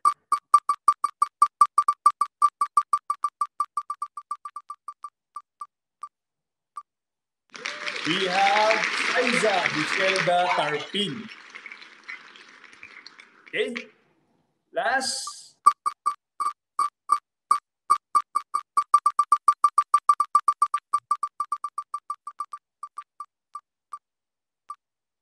Okay, we have Neil Peralta. All right, congratulations, sir, and congratulations to all the winners. Jonathan, back to you. All right, congrats to all the winners. Our representative will contact you on how to claim your prizes. Okay, so to our participants, please stand by. We will still have a second round of raffle later. Okay, and now we are ready, and we will open the question and answer session. So let us all welcome back our 5 esteemed speakers: Mr. Philip Grio, Mr. Lee Laville. We also have Mr. Lunan from China, Dr. Max Montenegro, and Dr. Voltaire Basinang from the Philippines. Good afternoon, our esteemed speakers. Good afternoon. Hi, good afternoon. All right, so let me... good afternoon. Good afternoon, good afternoon. All right, so now let me read the first question. Okay. So our first question is for Dr. Philip Grio. Dr. Philip, here in the Philippines, there are still many farmers who raise pigs in their backyard. Do you feel they could prevent ASF? If so, how? The backyard farm can be very dangerous because there can be a very big storage of this disease. But the basic rule for this backyard is to avoid any contact with outside. I repeat, and Lunan say also the same thing that me. If you cancel all the contact with outside, it's possible to have a backyard. But if you have a lot of contact with outside, backyard can be very dangerous, okay? And for example, in Russia, the Russian government tried to kill the ASF virus by killing all the backyard farm, okay? Because there is a big link, because in Russia, the backyard has very often outside a farm with a full contact with whiteboards, and they are contaminated full time. But I don't know Philippine activity, but if backyard farm has no contact with outside or less contact than possible, it's possible to make a good job. If you allow some contact with outside, backyard can be very dangerous because you can have ASF virus with no sign, and you can contaminate a lot of time all the other farm. Okay? Okay. Thank you very much, Philip, for your insights on that. Indeed, controlling ASF in backyard could be very difficult, but could be possible if we can ensure that they will not have any contact from the outside. Okay? Yes. All right, thank you. Jonathan, will you do the honor for the second question? Again, for our speakers, we would like to invite you to please open up your cameras as well. Thank you so much. Jonathan? All right. So yeah, the next question is to you, Mr. Laville. So, and it is this one that we got from the participants. How much has ASF affected the Cambodian swine industry? Are there any government support in the repopulation effort? Okay, thank you very much for the question. First, about the ASF outbreak in Cambodia, within 2 months, its outbreak through 5 provinces nearby Vietnam border, just within 2 months. And 2 months later, let's say its outbreaks almost all over the country. It means all the provinces have the case, just big case and small case. But the outbreak in summary from the government is approximately 20 to 25% of loss during the outbreak. But the outbreak have occurred approximately 1 year, that's the serious case. And later it calmed down in 2020 up to end of 2020, it's almost no more case. And it start 2021 until now, still have a very little case, just a few 1 or 2 cases. Since January until now, we found only 2 or 3 cases only in Cambodia. And the repopulation is a lot also, even though it's outbreak only on the backyard and small scale farm, but not the commercial farm. The commercial farm less outbreak. That's why the recovery of the repopulation is fast also. And any support from the government, all the destroys, there are no support from the government. Only the association, we call Cambodian Livestock Raiser Association, that support some small backyard farmer with some disinfection, and later UNSPIC who support the genetics, that we provide them, we sell them the breeders that lets the backyard farm can raise their pigs again. Since last year, we can sell thousands of plant stock to the backyard farm to raise the pigs again. That's why the population increased a lot during end of 2020 until now. And the support from the government only prevents the import pigs. That's a lot already for us, the farmer, because you know, Cambodia is the import country. We import live pig from Thailand and Vietnam. And you know that these both countries still occur the ASF, still have case, and we lack of supply in the country. And we import a lot from these both countries. But however, for these 2 years, the government helped farmer a lot on checking all the import with license and destroy a lot of pig from Vietnam or from Thailand that they import with the ASF case.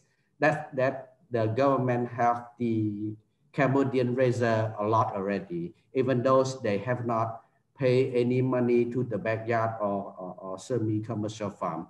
But we are happy already that can protect the import pigs, that the pig that import to Cambodia have to be free from ASF. That's what we got there. Thank you for my answer. All right, thank you, Mr. Laville, for this question. Next one from your side, Job. Okay, we have here a question for Mr. Lunan. So Lunan, you have mentioned about accurate culling early in your presentation. Now the question is, what is the success rate of accurate culling in China? Actually, the culling rate, successful rate in there's no official data on this point. You know, it's a national level. But in the big farms, when they are very equipped with the PCR and they are very well trained, you know, to test in the saliva, you know, the successful rate was quite high on the successful rate. Yeah. Mm-hmm. So, but I mean the classical ASF virus, but not the after the non-authorized vaccination, but you know. Okay, Lunan, by saying high successful rate, are we talking about 80 plus or 90 plus? No, it's not as high at that level, but you know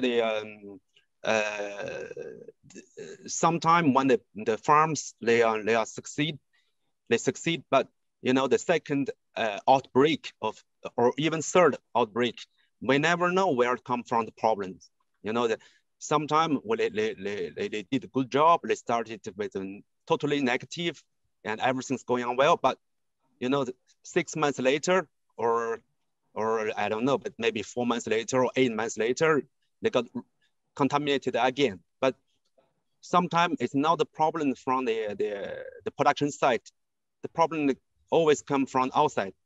So for the second, you know, the outbreak, people could not really know where comes the problem, but you know but after all the license we had, normally the big groups in China they paid a lot of attention on it, so now it's not as complicated as it used to be. You know, if today we speak of to clean out a farm to start from zero, compared with 2 years ago, it's not the same story. Okay, so the expected success rate is still highly variable depending on the specific farm doing this strategy. Okay. Yeah, but to be careful of the second outbreak, the problem very often is not come from the production site, it's from outside. Mm-hmm. Yeah. Mm-hmm. Okay. Okay, thank you so much, Lunan. Jonathan, the next question, please. Yeah, so the next question is addressed to you, Doc Voltaire. So, and it is the following one. So, what is your estimate for the whole of Bulacan to turn from red to yellow? And also, what will be needed to achieve this?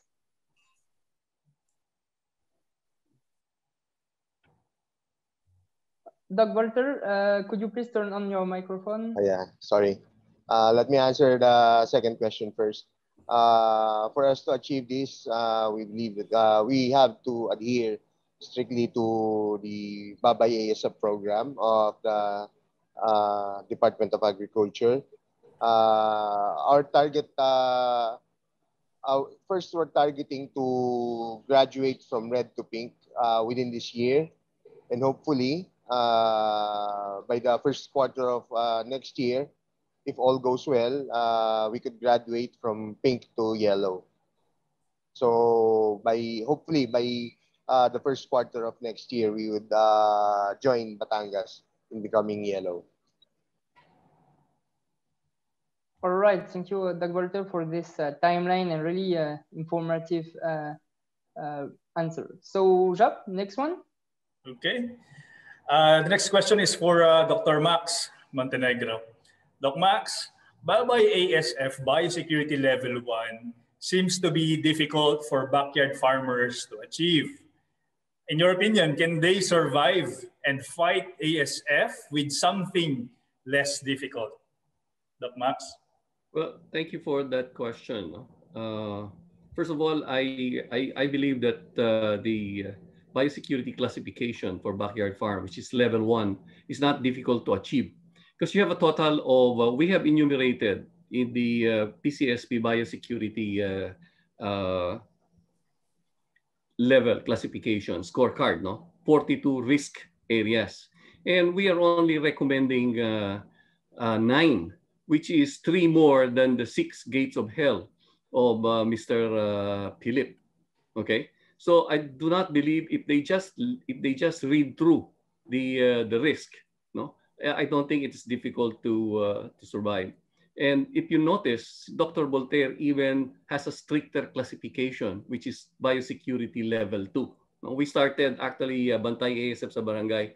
We wanted to work with Bulacan, but we were overtaken by events. We were supposed to launch Bantay ASF in March of 2019, but biglang nag-lockdown eh.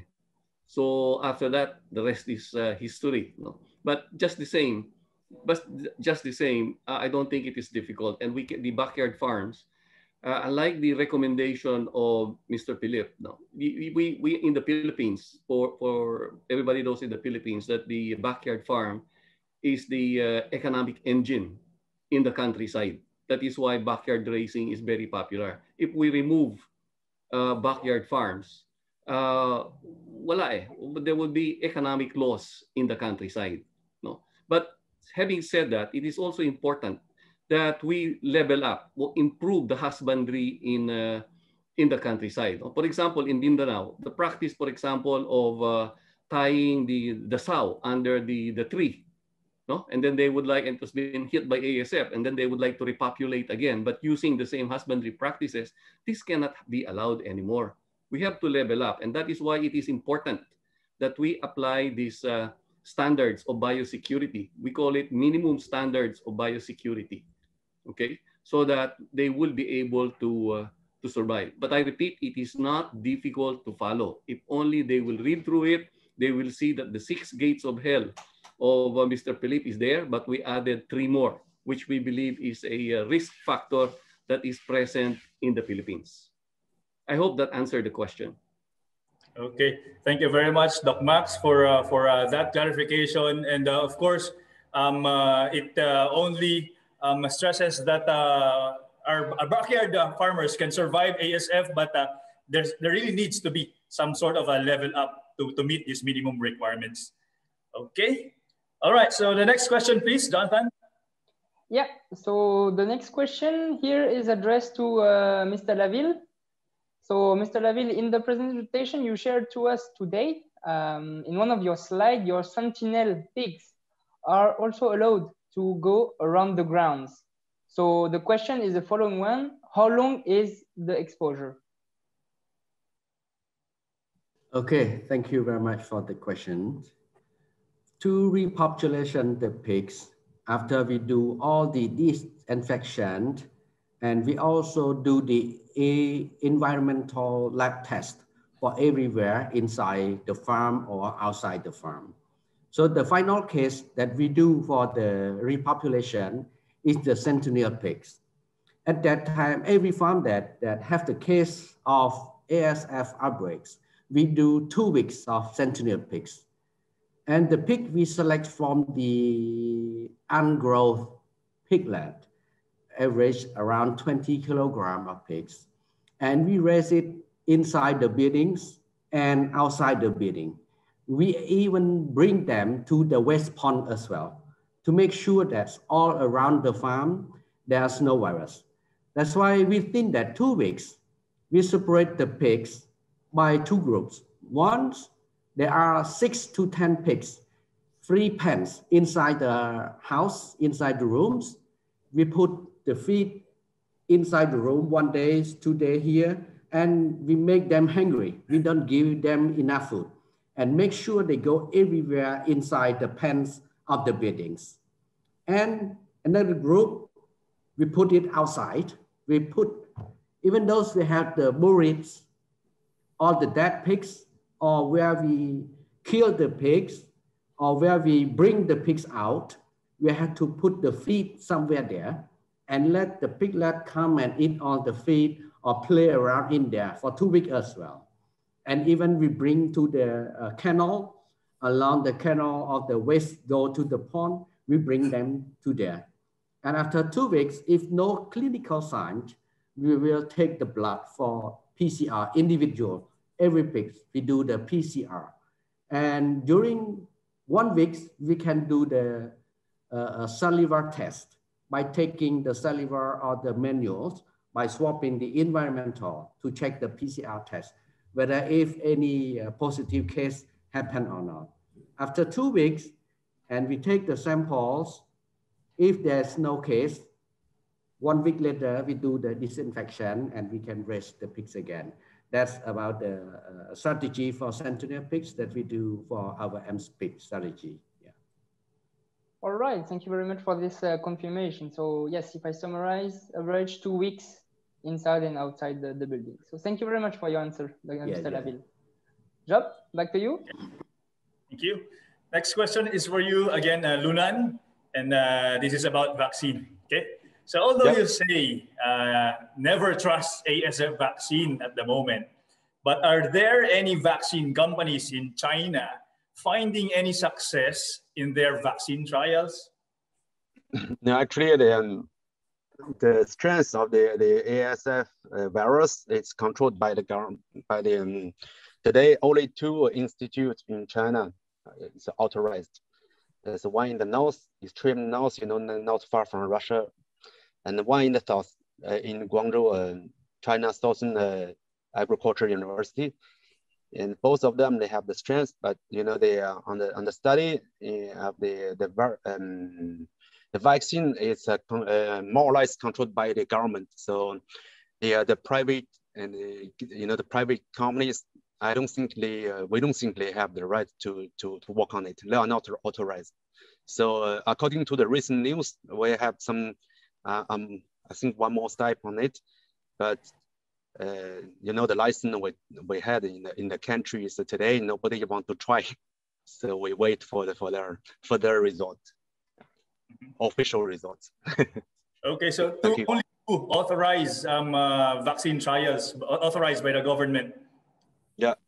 This is not yet on the production level. No, but I think according to the news, about 2 weeks ago in China, they gain more step on it. Means that they're trying more with more pigs in the field. I see. Okay, thank you for that clarification, Dunan. Thank you, Jonathan. Yeah. So next question is for you, Mr. Philip. So the following one about transmission through flies and rodents. So is there inferred because of detection of virus on those animals, or the controlled experiments showing solid proof? Okay, thanks. Some studies are made in Romania, some studies are made also in Denmark, and they find ASF virus on fly. And in Romania, the last study is not so old, and they found 50% of flies carried with the ASF virus. So it means that the fly can be a way to transmit the disease everywhere. So the best way is to kill to try to kill most of the fly. It's not so easy. You have to treat the worms into the manure, and you have to treat the adult. For the rodent and the mice, it is, and for the rats and for the mice, it's more difficult. I don't remember if we have a study about their transmission, but As the rats can travel a lot as the rats can carry some other disease, you spend a lot of time in manure pit or close to the animal, rage, pseudorabies. So I think it is very important to kill or to try to kill all the rats at the same occasion. I don't remember any study about them, but take care. I work in China and I saw a lot of sows eaten by rats. And it means that they can contaminate rats. The rats can contaminate farms to farm. And for me, it's also the best things to try to kill most of the rats. Okay? All right, thank you, Philip, for this answer. So yes, so really to emphasize on this importance of avoiding the propagation of the virus and also avoiding to have the presence of the rodents and the flies in the building, around the building. So thank you. For mosquitoes, we don't have any studies, but it's less important. But fly and rats are very important for me, okay? All right, noted. Thank you, Philip. Job, to you. Okay. The next question is directed to Mr. Laville. Mr. Laville, the legislation varies from country to country. Did the Cambodian government require complete culling of the population once the farm is confirmed for a positive case? Okay, thank you very much for the question. I believe if one farm has a case of AFS, the government have to declare and then we have to destroy or depopulation all the pigs at the farm. But you know, lots of farms that we know, they might not declare.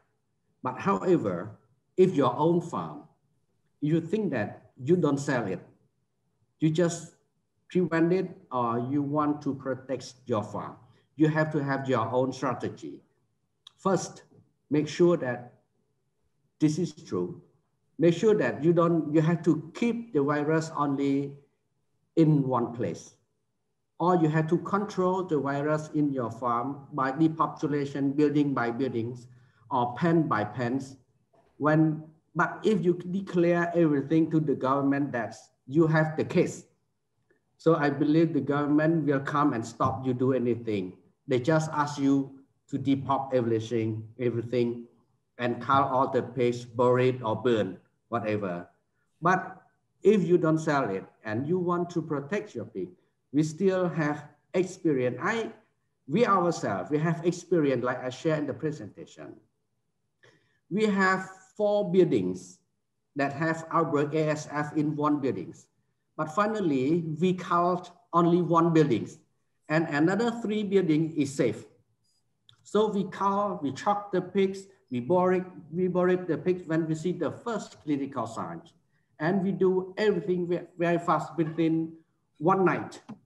600 pigs buried within 1 night, and limestone almost 20 tons pour on the ground. And we don't clean any waste inside the building. So the rest 3 buildings is safe.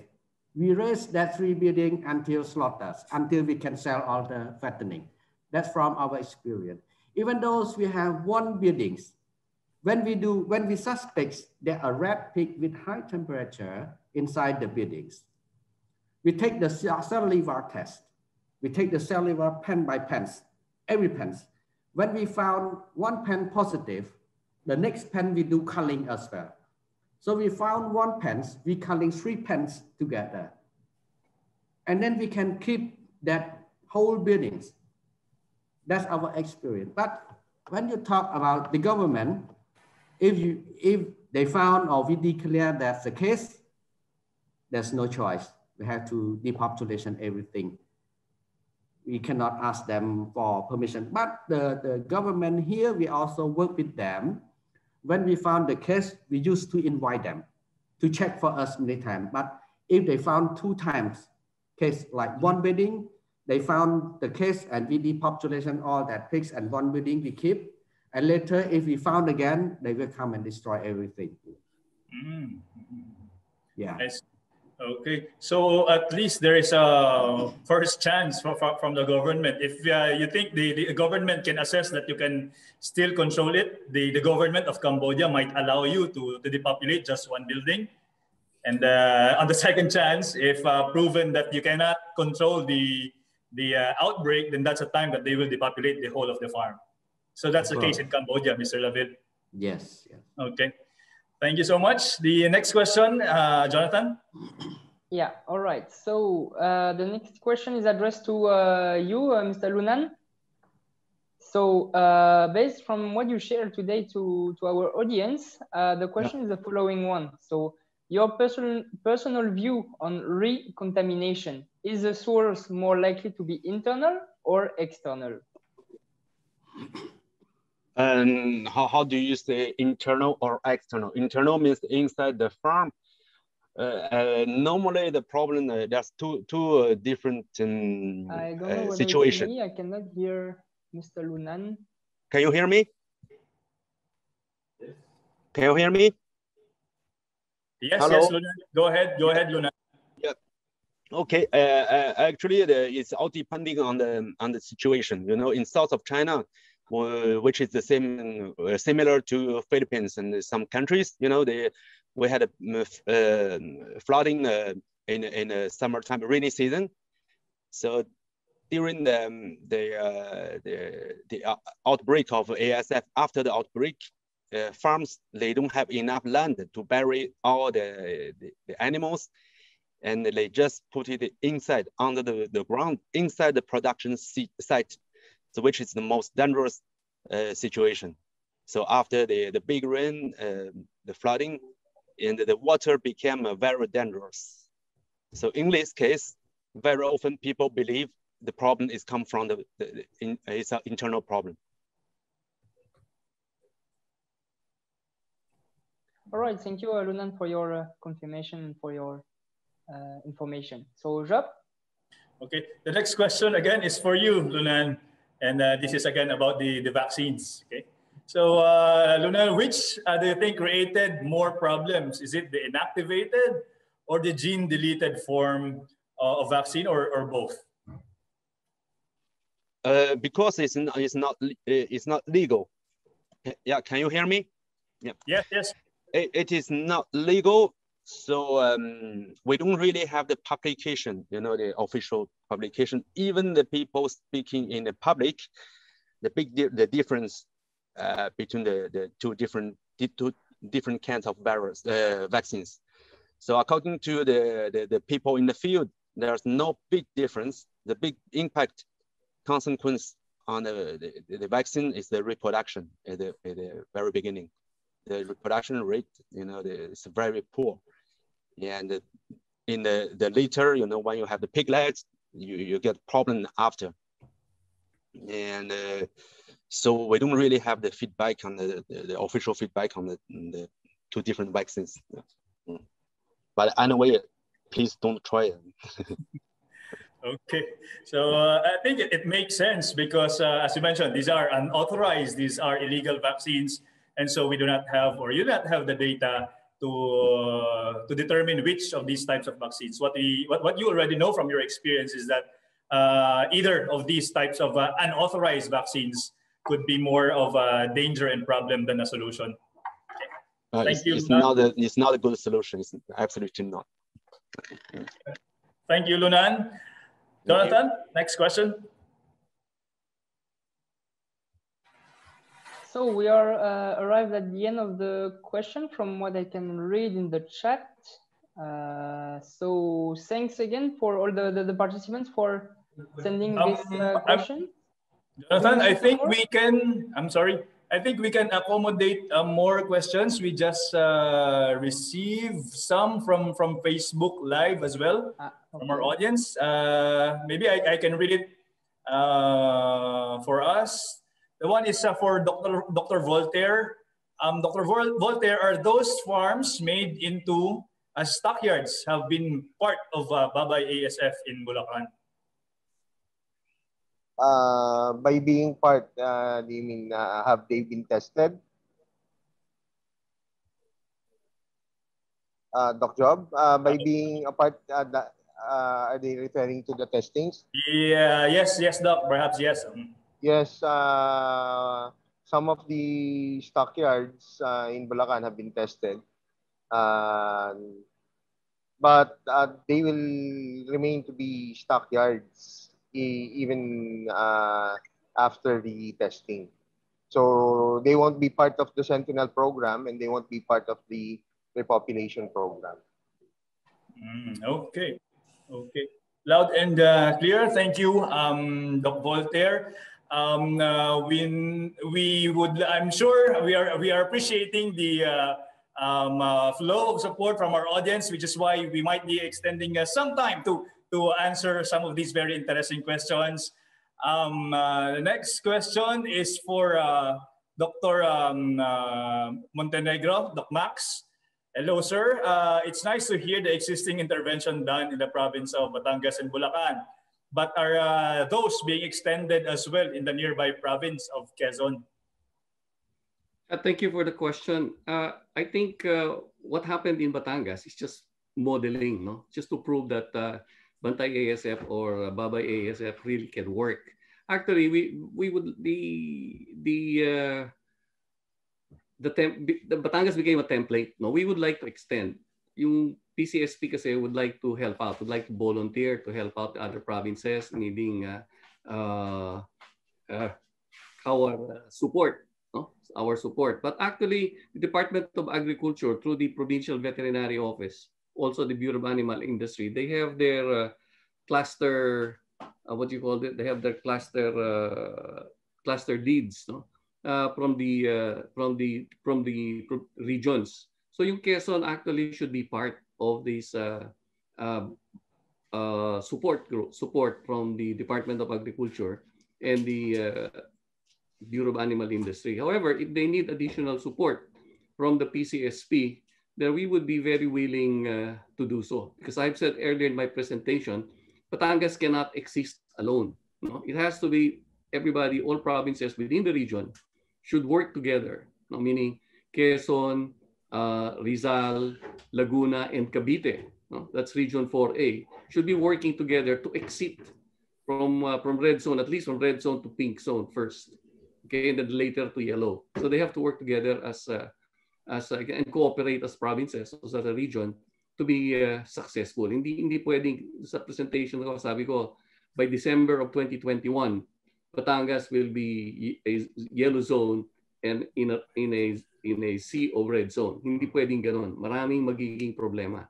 So yes, we are willing to help Quezon. Thank you very much, Doc Max, for clarifying that. So in the case of Batangas and Bulacan, we are just starting. These are just models, and we expect that these programs will definitely be extended to other provinces. Of course, the ultimate goal is for the whole country to graduate from red to pink and eventually yellow to green. Okay, Jonathan, do you have the next question to our speakers? Yes, so the next question is to our other speaker from the Philippines, Doc Voltaire. So the question is the following one. So what support in terms of OF repopulation, OF swine in affected area is the government doing? Come again, Jonathan. I didn't catch the question. Which support in terms of OF repopulation is the government doing in the affected area? I think Doc Voltaire, let me just clarify what support system, what support in terms of repopulation of swine in affected areas is the government doing. I think you were able to discuss it as well on your presentation, but perhaps, Doc, you can also enlighten more or go on quickly in some of the details on these types of supports that the government is extending in terms of the repopulation. Yes. Thank you, Doc Job. After the environmental swabbing, we would initiate the Sentinel program, wherein we would try to provide our backyard farmers with sentinel pigs. We would also be supplementing them with feeds. We'll try to test if they would survive in the backyard setting for 40 days. Then after that,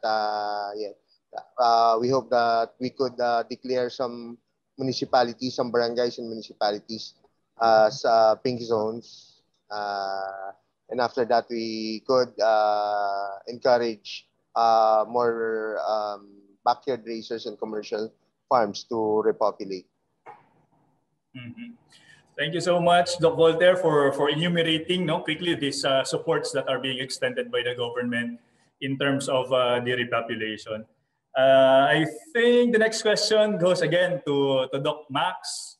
So Doc Max, what are the biosecurity support in terms of financial, equipment, medication, or disinfectants is the government giving? So, thank you, Joel, for that question. I think that is difficult for me to answer. I think it would be better for maybe Dr. Voltaire to answer that question because I'm in the private sector. Yeah.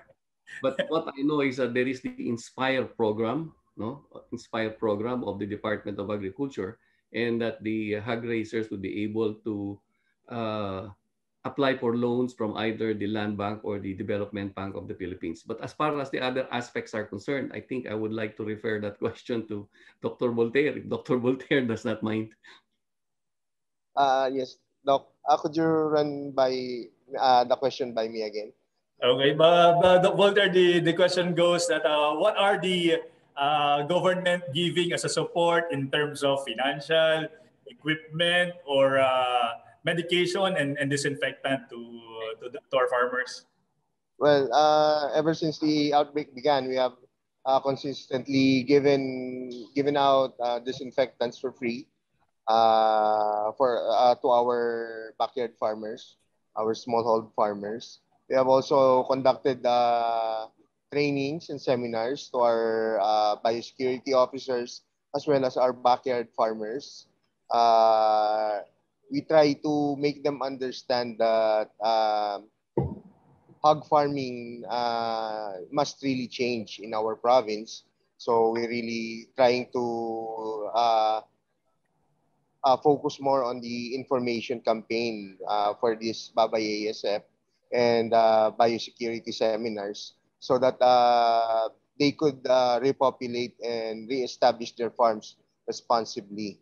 As for other supports, yes, Doc Max have already mentioned the INSPIRE program. So yes, that's mostly it. Thank you. Okay, thank you so much again, Doc Voltaire, for elaborating that. Again, we would like to thank this overflowing interest and questions, but unfortunately, we have a very limited time, so we can accommodate only 2 more last questions. No? And second to the last question is for Mr. Philip Grio. Philip, would you recommend several types of disinfectants for a successful disinfection program? Also, what are your thoughts on phenolic detergent disinfectants with good foaming properties? Now, each disinfectant has to be checked with official office against all the disease. So you have to buy disinfectant efficient against ASF. It's the first advice. All are not efficient. So you have to check with your supplier if you can buy this disinfectant, and you need to ask the results of the trial.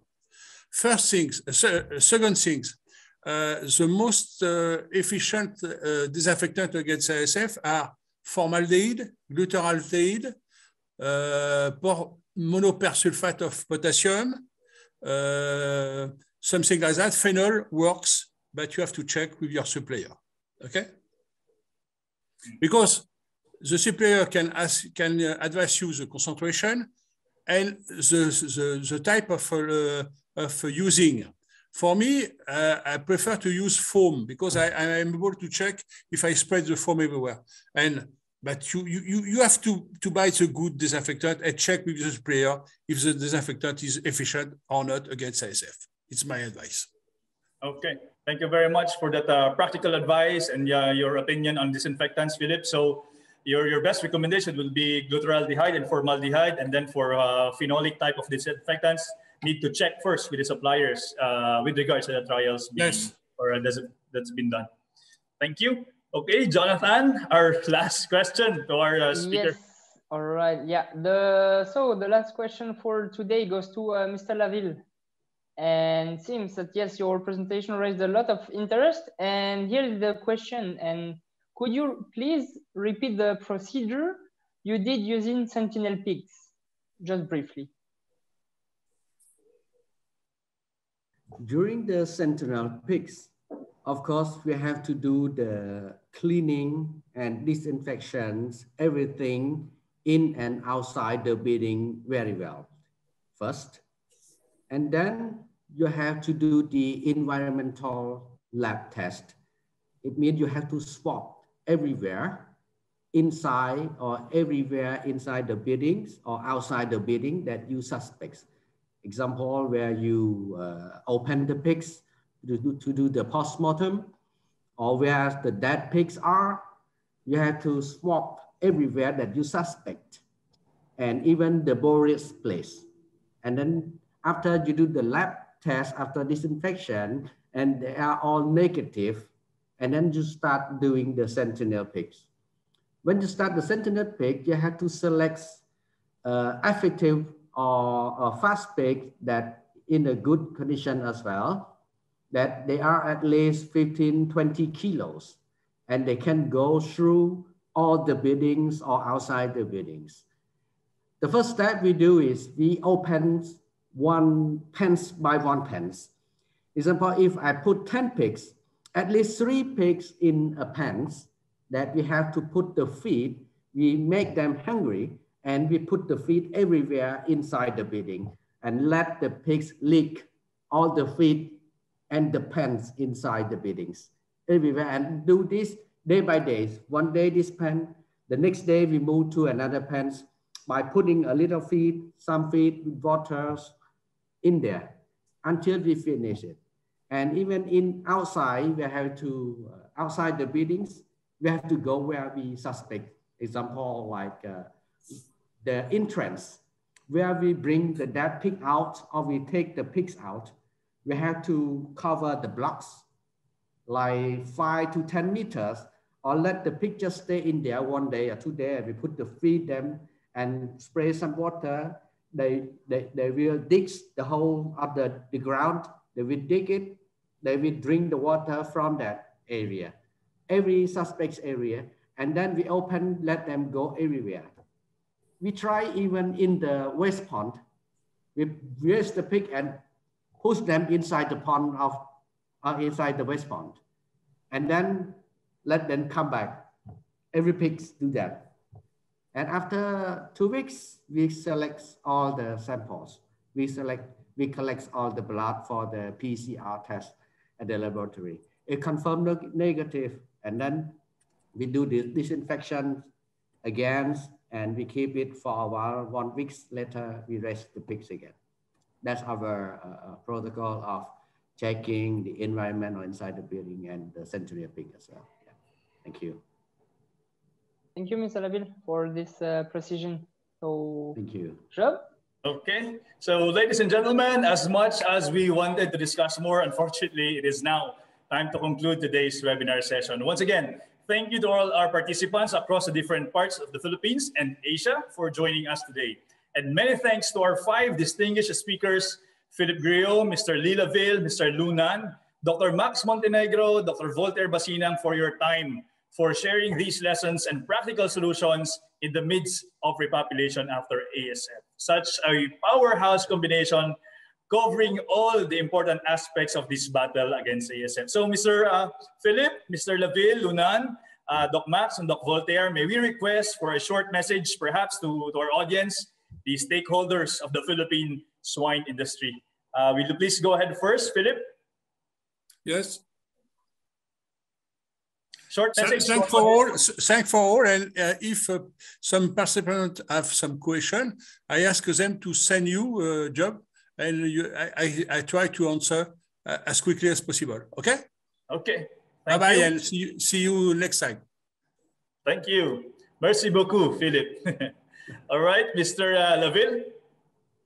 Okay, thank you very much for this opportunity for me from Cambodia to share about how we manage our people during the ASF, and thanks for everyone for this time, and I hope everyone safe from the COVID-19 and everyone be taking more attention on COVID-19 as well. Yeah, thank you very much. Thank you so much, Mr. Laville. Lunan? Okay, thank you, everyone. Of course, I hope you are safe in the COVID time. And yes, please don't hesitate to ask us if you have any questions, especially for China, because I'm working in the field for many years. So yes, please. And if you have any questions, please send to the job, and I'm very willing to answer your questions. Thank you. Thank you so much, Lunan. Doc Max? Yes, thank you for all the participants who joined us this afternoon, especially from the Philippines. I would like to join them to work together with the Department of Agriculture, especially the provincial veterinarians who are leading the fight against ASF by implementing yung Babay ASF. So I think that if we join hands together, we will actually lick this problem of ASF, but it is necessary, especially for backyard farms, to level up their husbandry procedures, no? So that we will conform with the GAHAP, or Good Animal Husbandry Procedures for swine, and therefore lower the risk of getting infected. Don't worry about yung biosecurity classification, because if you just read them very clear, it's very easy to conform. So it will be just 6 plus 3, the 6 of Gates to Hell of Mr. Philip plus 3 risks that are actually inherent or present in the Philippines. Yun lang po. Thank you, and magandang hapon sa inyo lahat. Okay. Thank you, at magandang hapon din po, Doc Max. Lastly, Doc Voltaire. Yes, I'd like to thank first Olmix for organizing this event. And I'd also like to thank all the participants. We in Bulacan are very much aware that we still have a long way to go to where we want to go. But we believe that through the help of PCSP, our national government, and through the eagerness and willingness of our hog raisers to repopulate, we could be successful in our repopulation efforts. Thank you very much. All right. Thank you so much again to all our 5 speakers. Maraming salamat po. Jonathan? Yes, thanks again to all our esteemed speakers today, and also in particular to our dear participants as well in front of the screen. So again, if you have any question or need further information related to the topics that our speakers shared today, do not hesitate to contact us at marketingasia@olmix.com, and we will be really pleased to answer and give you some more insights and information. All right. And now to give us the synthesis of what has transpired today and to deliver the closing remarks, let us call on the chairman of the Philippine College of Swine Practitioners Specialty Board, Dr. Tomas Acorda. Okay, on behalf of our very dynamic president, Dr. Angel Manaba, who can't make it full-time this afternoon to be with us because he has to attend to an equally important conference. Allow me to parrot his overall abstraction and dissection of all the topics presented by our competent speakers. First, on Mr. Philip Drew, the key message here is simplification of biosecurity protocols. what good a biosecurity protocol is if it's not implementable at all because it's too complex. And what is striking in his presentation was his observation that most of the smallest farms are free from ASF. And why so? Most likely because they don't have many contacts coming from the outside environment. Okay. On Mr. Lee's presentation about people management during ASF and repopulation, his testimony should instill in us that only farms with biosecurity were the last men standing and are the last men standing amidst ASF. And noteworthy to emphasize that customers and people account for 70% and 16% respectively among those bringing in germs or contaminating the farm. So it is just logical to regularly train and retrain people on biosecurity, including rapid response. I made emphasis on that. Rapid response if biosecurity is compromised. Mr. Leville also recommends enlarging the green zone, or what they call the clean zone. It makes sense to easily control entry to the farm than controlling the problem inside the farm. Okay? And again, he emphasized how important biosecurity is and a speedy reporting of breaks in ASF, if ever. There are breaks in some areas to prevent the spread of the virus in the whole farm. Okay, and ASF could be controlled in few pens only. As to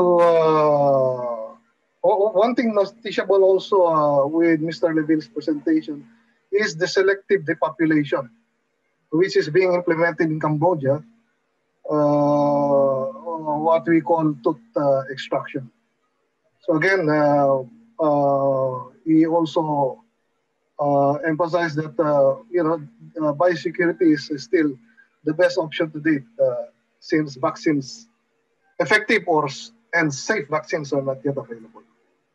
Okay, on Mr. Lunan, he provided a wide perspective and an overall view of ASF in China, which really created havoc that resulted to almost 40% loss of live pigs in the country. Their approach first was total culling, but eventually practiced accurate culling, or as we call it, tooth extraction. Okay. Mr. Lunan also made mention of ASF vaccines. The message we are getting from his presentation is not to believe that current vaccines are really work. His warning was not to dare try it. Okay. His key message on repopulation: it's not an impossible mission. Okay, it's not dream at all. However, Mr. Lunan stressed that things have to be done right. Okay. Moving to Dr. Max Montenegro's presentation, one very novel thing that has advanced on the part of the government was the adoption of a national program at last, coined as by ASF, in partnership with the private sector. The local government veterinarians were empowered to ensure the program's success. But again, biosecurity awareness of all stakeholders nationwide was highlighted, since this is the only sure thing at the moment, while effective and safe vaccines have yet to be made available. Okay. And ironically, there were more challenges posed by Dr. Montenegro, and one of them is that is so critical is the lack of manpower for surveillance and monitoring. Perhaps it boils down to funding issues. Another difficulty everyone's facing now is to strike a balance between ASF control, support needed by swine producers, and satisfying demand for affordable pork. And over and above those advances is the huge task to protect the gains in ASF control.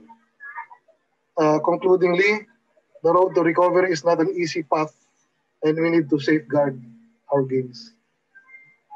And finally, on Dr.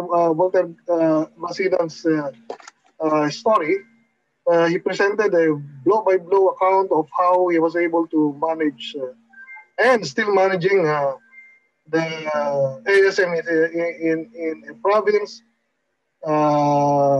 in his territorial jurisdiction that is a very vital producer of hogs in the country. Okay? And in a nutshell, Bulacan is still expecting a gigantic task ahead for its repopulation.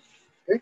Moving on to the closing remarks of Dr. Angel Manabat, he said, and I quote, African swine fever has truly become historically the biggest and most destructive disease that has come to our shores.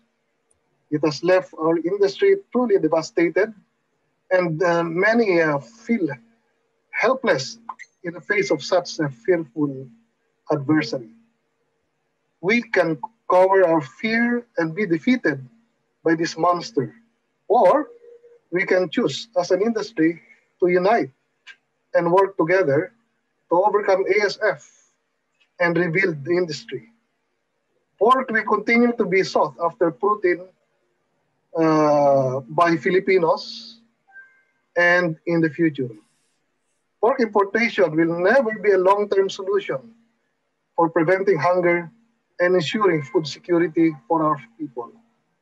Those countries that have a strong agricultural industry have been spared of what we are experiencing, such as pork supply issues and skyrocketed pork prices. And as mentioned by the great speakers this afternoon, ASF can be beaten if we are willing to do what is needed. We need to rebuild the local swine industry, and through the intelligent and calculated repopulation of our swine producing areas, we hope to ensure a successful and sustainable return of pig farming in the country. Thank you for joining our webinar this afternoon. Thank you, Olmix. Merci, Olmix, de s'être associé à PSP pour concevoir cet entreprise louable. And that means thank you, Olmix, for partnering with PCSP to conceive this worthy endeavor. Maraming salamat po sa inyo lahat, and keep safe. Thank you very much, Doc Acorda, and also thank you, and pleased to see your very fluent French language. So again, thank you very much. Thank you very much, and also to the Philippine College of Swine Practitioners to combine this event today all together. So, and as well, a big thank to all the participants who joined today. Okay, so dear participants, our swine industry stakeholders, I think the main message really of this webinar is clear. We are all in this together in the battle against ASF. And by learning and working together, we are certain that we will rebuild the Philippine swine industry. Yes, indeed, but hold on, we are not yet finished. So will you now proceed with another exciting part of the program? So the second part of the raffle draw. Sure, so sure. This time, okay. 5 lucky winners will get webcam as prizes. So are you ready? All right, so let's get it on.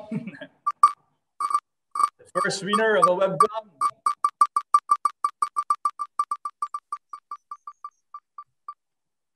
Okay, we have one book. Okay, congratulations, Dr. Tuan. Okay, the next winner is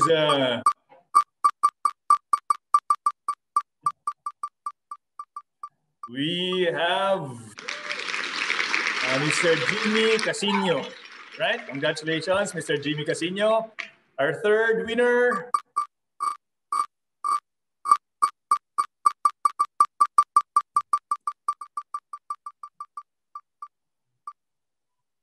We have Francis Xavier Bonto. And then, congratulations, sir. Second to the last winner. Who can it be?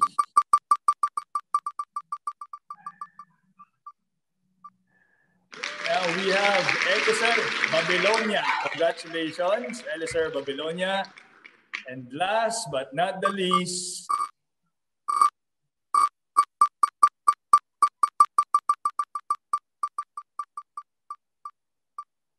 okay, we have MG Viera Gaspan. So, congratulations again to our winners. Congratulations to all the winners. So again, our representative will contact you for getting your prizes that you want today. So it was indeed a fun and a full lessons this afternoon for all of us. So maraming salamat po again. And this was Jonathan from Vietnam. And this is Dr. Joe Bicinar from the Philippines. And on behalf of the Philippine College of Swine Practitioners and Olmix Group, thank you very much, everyone. Maraming salamat po at mabuhay ang Pilipinong magbababoy. Thank you very much. See you next time.